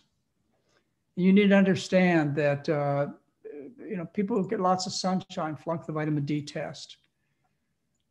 You need to know these things, and maybe you'll decide not to take it. Mary flunked the vitamin D test when we got one done on her. We'd been to Hawaii and Costa Rica. We had a backyard swimming pool at the level of Santa Rosa, California. I used to sit out there every day. And she flunked the test. Anyways, she didn't take supplements. But sunshine's important. It's really crucial you get sunshine. I've mentioned it at least 6 times just in the last 2 hours. You need to get sunshine, not just for the vitamin D, but a whole bunch of things that happen to your body that are dependent upon sunlight. Even your mood. Your mood, yeah. That seasonal affective disorder, that's everybody's heard about that, how you use light boxes to change your mood, to get you out of depression. Sets your circadian rhythm. Affects whether or not, affects your jet lag when you go to a different part of the world. You reset your internal clock by the sun rising and setting. Right. So here's the question that that disappeared, but she wrote it again, Joe. Whole food, plant-based, more than 8 years. I saute in water, no oil, yet I still had an ischemic heart attack. I have a plugged artery on the right side of my heart.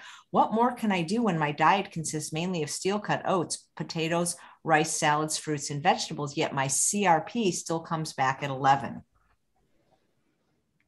Oh, I don't know.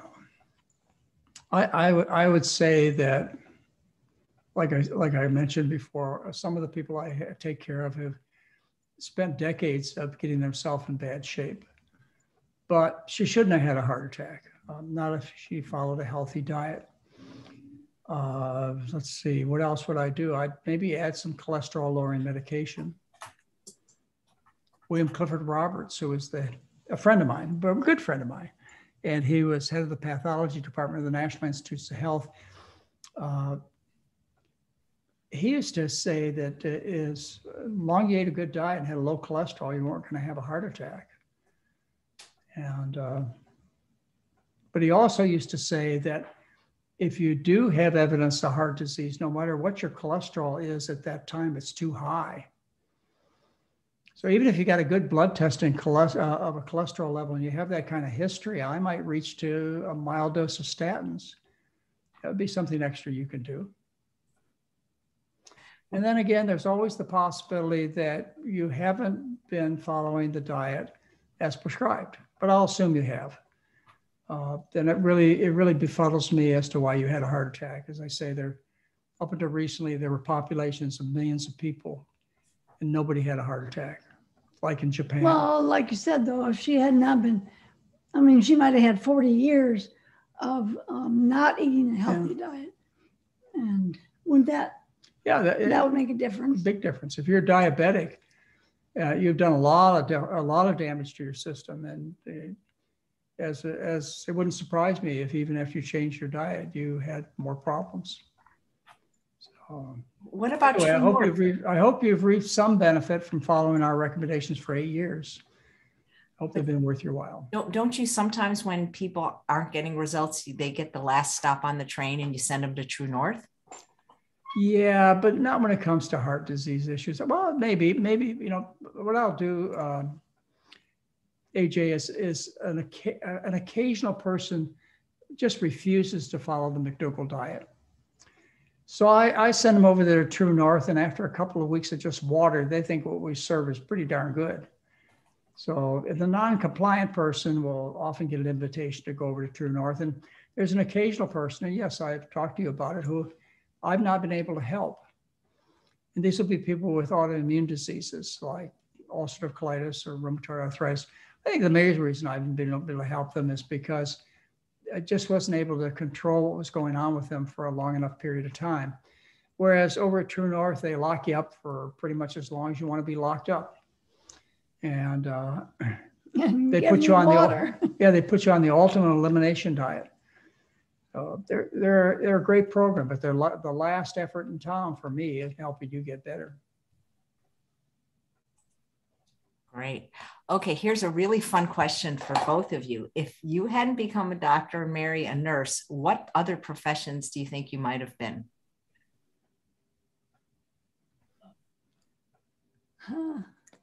Well, unfortunately, I grew up in a family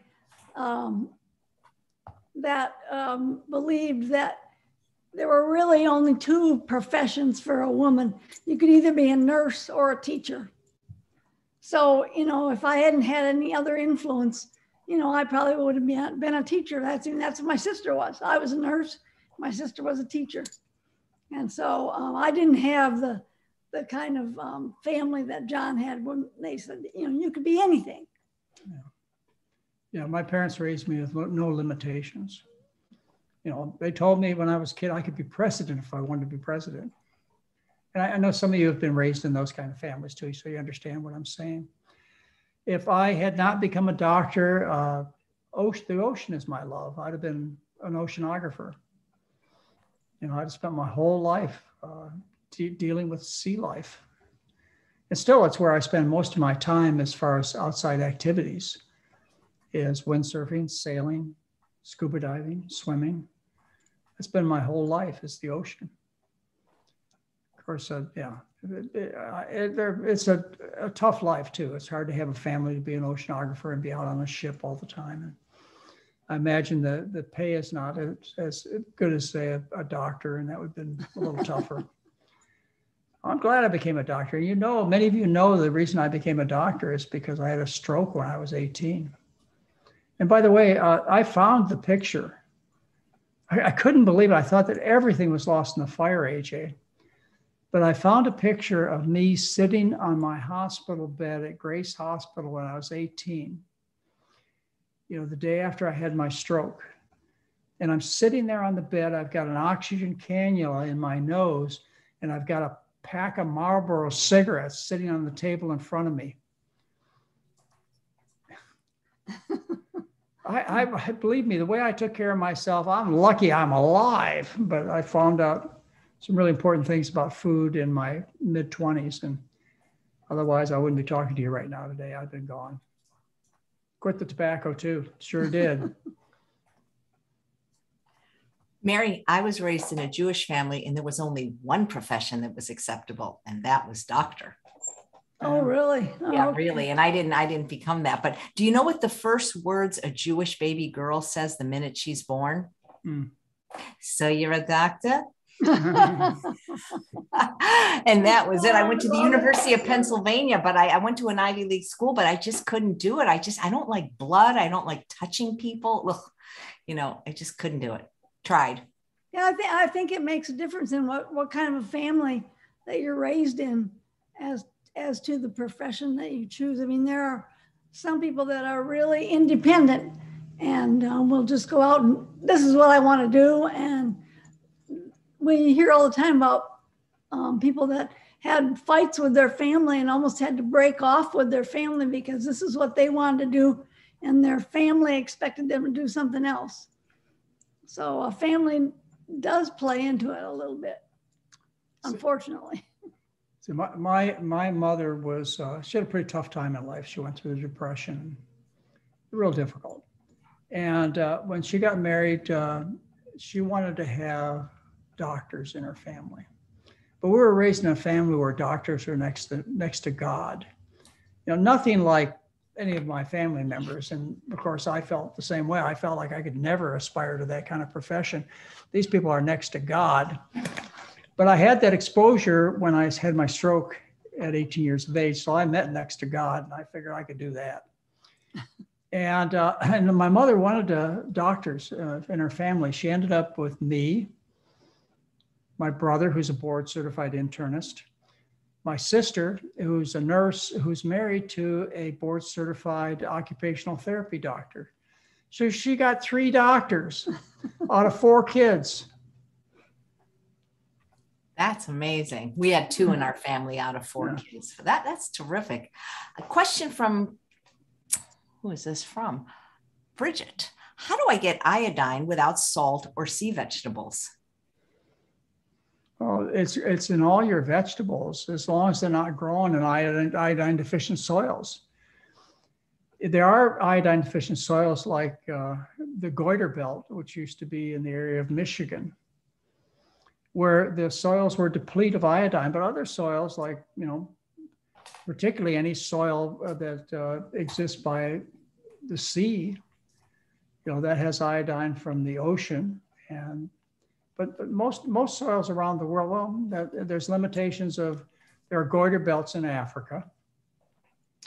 But otherwise, most soils have plenty of iodine in them. And when people ate from the local environment, everything came within 25 miles of their home. Then if you lived on soil that was deficient, you could run into a problem like the goiter belts. But that's not the way we eat these days. You eat apples grown in Washington and corn grown in Nebraska and bananas grown in Jamaica. I mean, you eat foods from all over the world grown in all different kinds of soil. So it's really never a practical issue developing mineral deficiency. Now that's mineral deficiency. Vitamin deficiency, vitamins are made by plants for their own purposes. The plant doesn't become a plant unless it has these particular chemicals in it. They're called vitamins. They're vitamins for us because we require them. They're micronutrients that we require from our food. Remember, I told you there are 13 known vitamins. 11 of them are made by plants. That's the conspiracy. One is not a vitamin, it's a hormone. It's called D. And the last one is B12, which is made by bacteria, which was never a problem until people became hygienic. And then it's still almost never a problem. The risk of B12 deficiency being a disease is far less than 1 in a million people. Even vegans, less than 1 in a million vegans will become B12 deficient, expressed as a disease, expressed as biochemical changes that you get on very sophisticated tests. That's a whole nother thing. But as far as an actual clinical problem, your risk is less than 1 in a million for B12 deficiency. 11 of the 13 vitamins are made by plants. Only plants can make essential fats. Only plants make essential amino acids. There's a conspiracy out here, probably forcing us to look at plants as our nutrition. Wow. Let's see. What does Dr. McDougall think about the Lifeline screening tests? I'm not really sure what that is. Well, I would guess this is a dog and pony show that comes to their community and tests. Oh, no, I think it's that thing on TV where you can test for allergies. And oh, I know nothing about that. Isn't that the one that they're talking about? I don't know what it is. I've never heard of it. You prick your finger and you send in these blood samples, and they tell you what kind of food you're allergic to or what kind of pollens you're allergic to. Well, that's what I think it is. Okay, well, that could be. I'm not sure. It could be. It shows you how little I know about it, so I should probably keep my comments.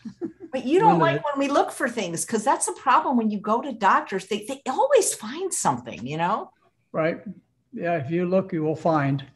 It's just like one of the statistics I like to share with people is if you take 2,000 healthy people and you do CAT scans on them, you'll find 1,300 abnormalities in healthy people. You'll find 1,300 things wrong, which will require further tests and treatments, and certainly a whole bunch of worry. Oh, patient, we did this lung scan on you, and we see a little thing. It could be a nodule. It could be a cancer too. Well, those kind of findings do a tremendous amount of harm. Those could-be's are really tough for people to listen to. They're saying it's this, or it could be that, and people just, I better find out that if it is or not. Doctors trying to be as honest as they possibly could be. They give you the options. Well, could it really be cancer, doc? Well, sure, it could be cancer. And besides that, if I miss it, I'm going to get sued. So let's just say it's cancer. People are saying it's some kind of cardiac screening. I don't know. But you know what? Is that the one where you put your fingers on this test and it goes? I don't know. I've never heard of it. They got a lot of gimmicks out there, like this portable EKG thing. Yeah, that's what I was talking about. Lifeline screening is screening for arteries and for osteoporosis. The person that asked. Well, then again, I'll go back to the dog and pony show. Yeah. which they come through your town and they come through with these machines, echoes, and. How do you really feel? How do you really feel? Oh my God. Those are condemned by every aspect of standard medicine I know of as being dog and pony shows. That's so funny. They don't result in better health for you, but they're really, really sexy. And gee, for just $1,000, I can find out all these things about myself. Well, you don't want to know these things about yourself. There's something wrong. Yourself will tell you there's something wrong. You'll have pain. Other things about your body will be obviously changed if there's something wrong. Don't go looking for trouble because you'll find it. Absolutely. Carolyn says, my recent TSH results were over 6 and the doctor wanted to put me on thyroid medicine. Will food reverse this?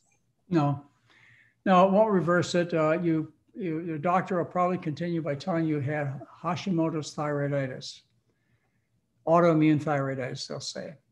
That's where the body attacks the thyroid gland. And I went through a whole explanation when I did your show a couple of weeks ago on autoimmune diseases. I explained how the body attacks the thyroid gland. It does it by eating foreign thyroids. That means thyroids not of self, foreign thyroids. Where do you get foreign thyroids from? You get them from a slaughterhouse, but it's served to you as hot dogs and sausages. They waste nothing in a slaughterhouse. So the tails and the ears and the vaginas and the spleens and the lymph nodes that's a hot dog. Thyroid glands, hair follicles, they all go into the mixture, and you eat these things and the body recognizes them as foreign. But they're similar enough to proteins that are in your body that it gets confused, and through a process called molecular mimicry, it attacks your own thyroid gland. That's how I believe it works. Now, once the gland is destroyed, as it is, I would guess in your case, not totally destroyed, but a lot of it's destroyed, then what you do is, if you are at such a level, I think 6 is high enough to do it. My son doesn't. He doesn't treat people, I believe, if I have his present criteria in mind. He wouldn't treat somebody with a TSH of 6, but I would. You know, doctors are a little varied when you go to those kinds of elevations as to what you should do. It's, you know, it's up for discussion. I wouldn't criticize anybody one way or the other if they started supplements or not. And I always use synthetic thyroid, Synthroid. And the reason I don't give armor thyroid or natural thyroid is because it's made from the glands they get out of the slaughterhouse. You stick your nose in the bottle and smell it. Smells like dead pigs. So gross that they still do that. Yeah. And it spreads microbes. That's the problem. It's prions that cause mad cow disease, leukemia viruses, et cetera.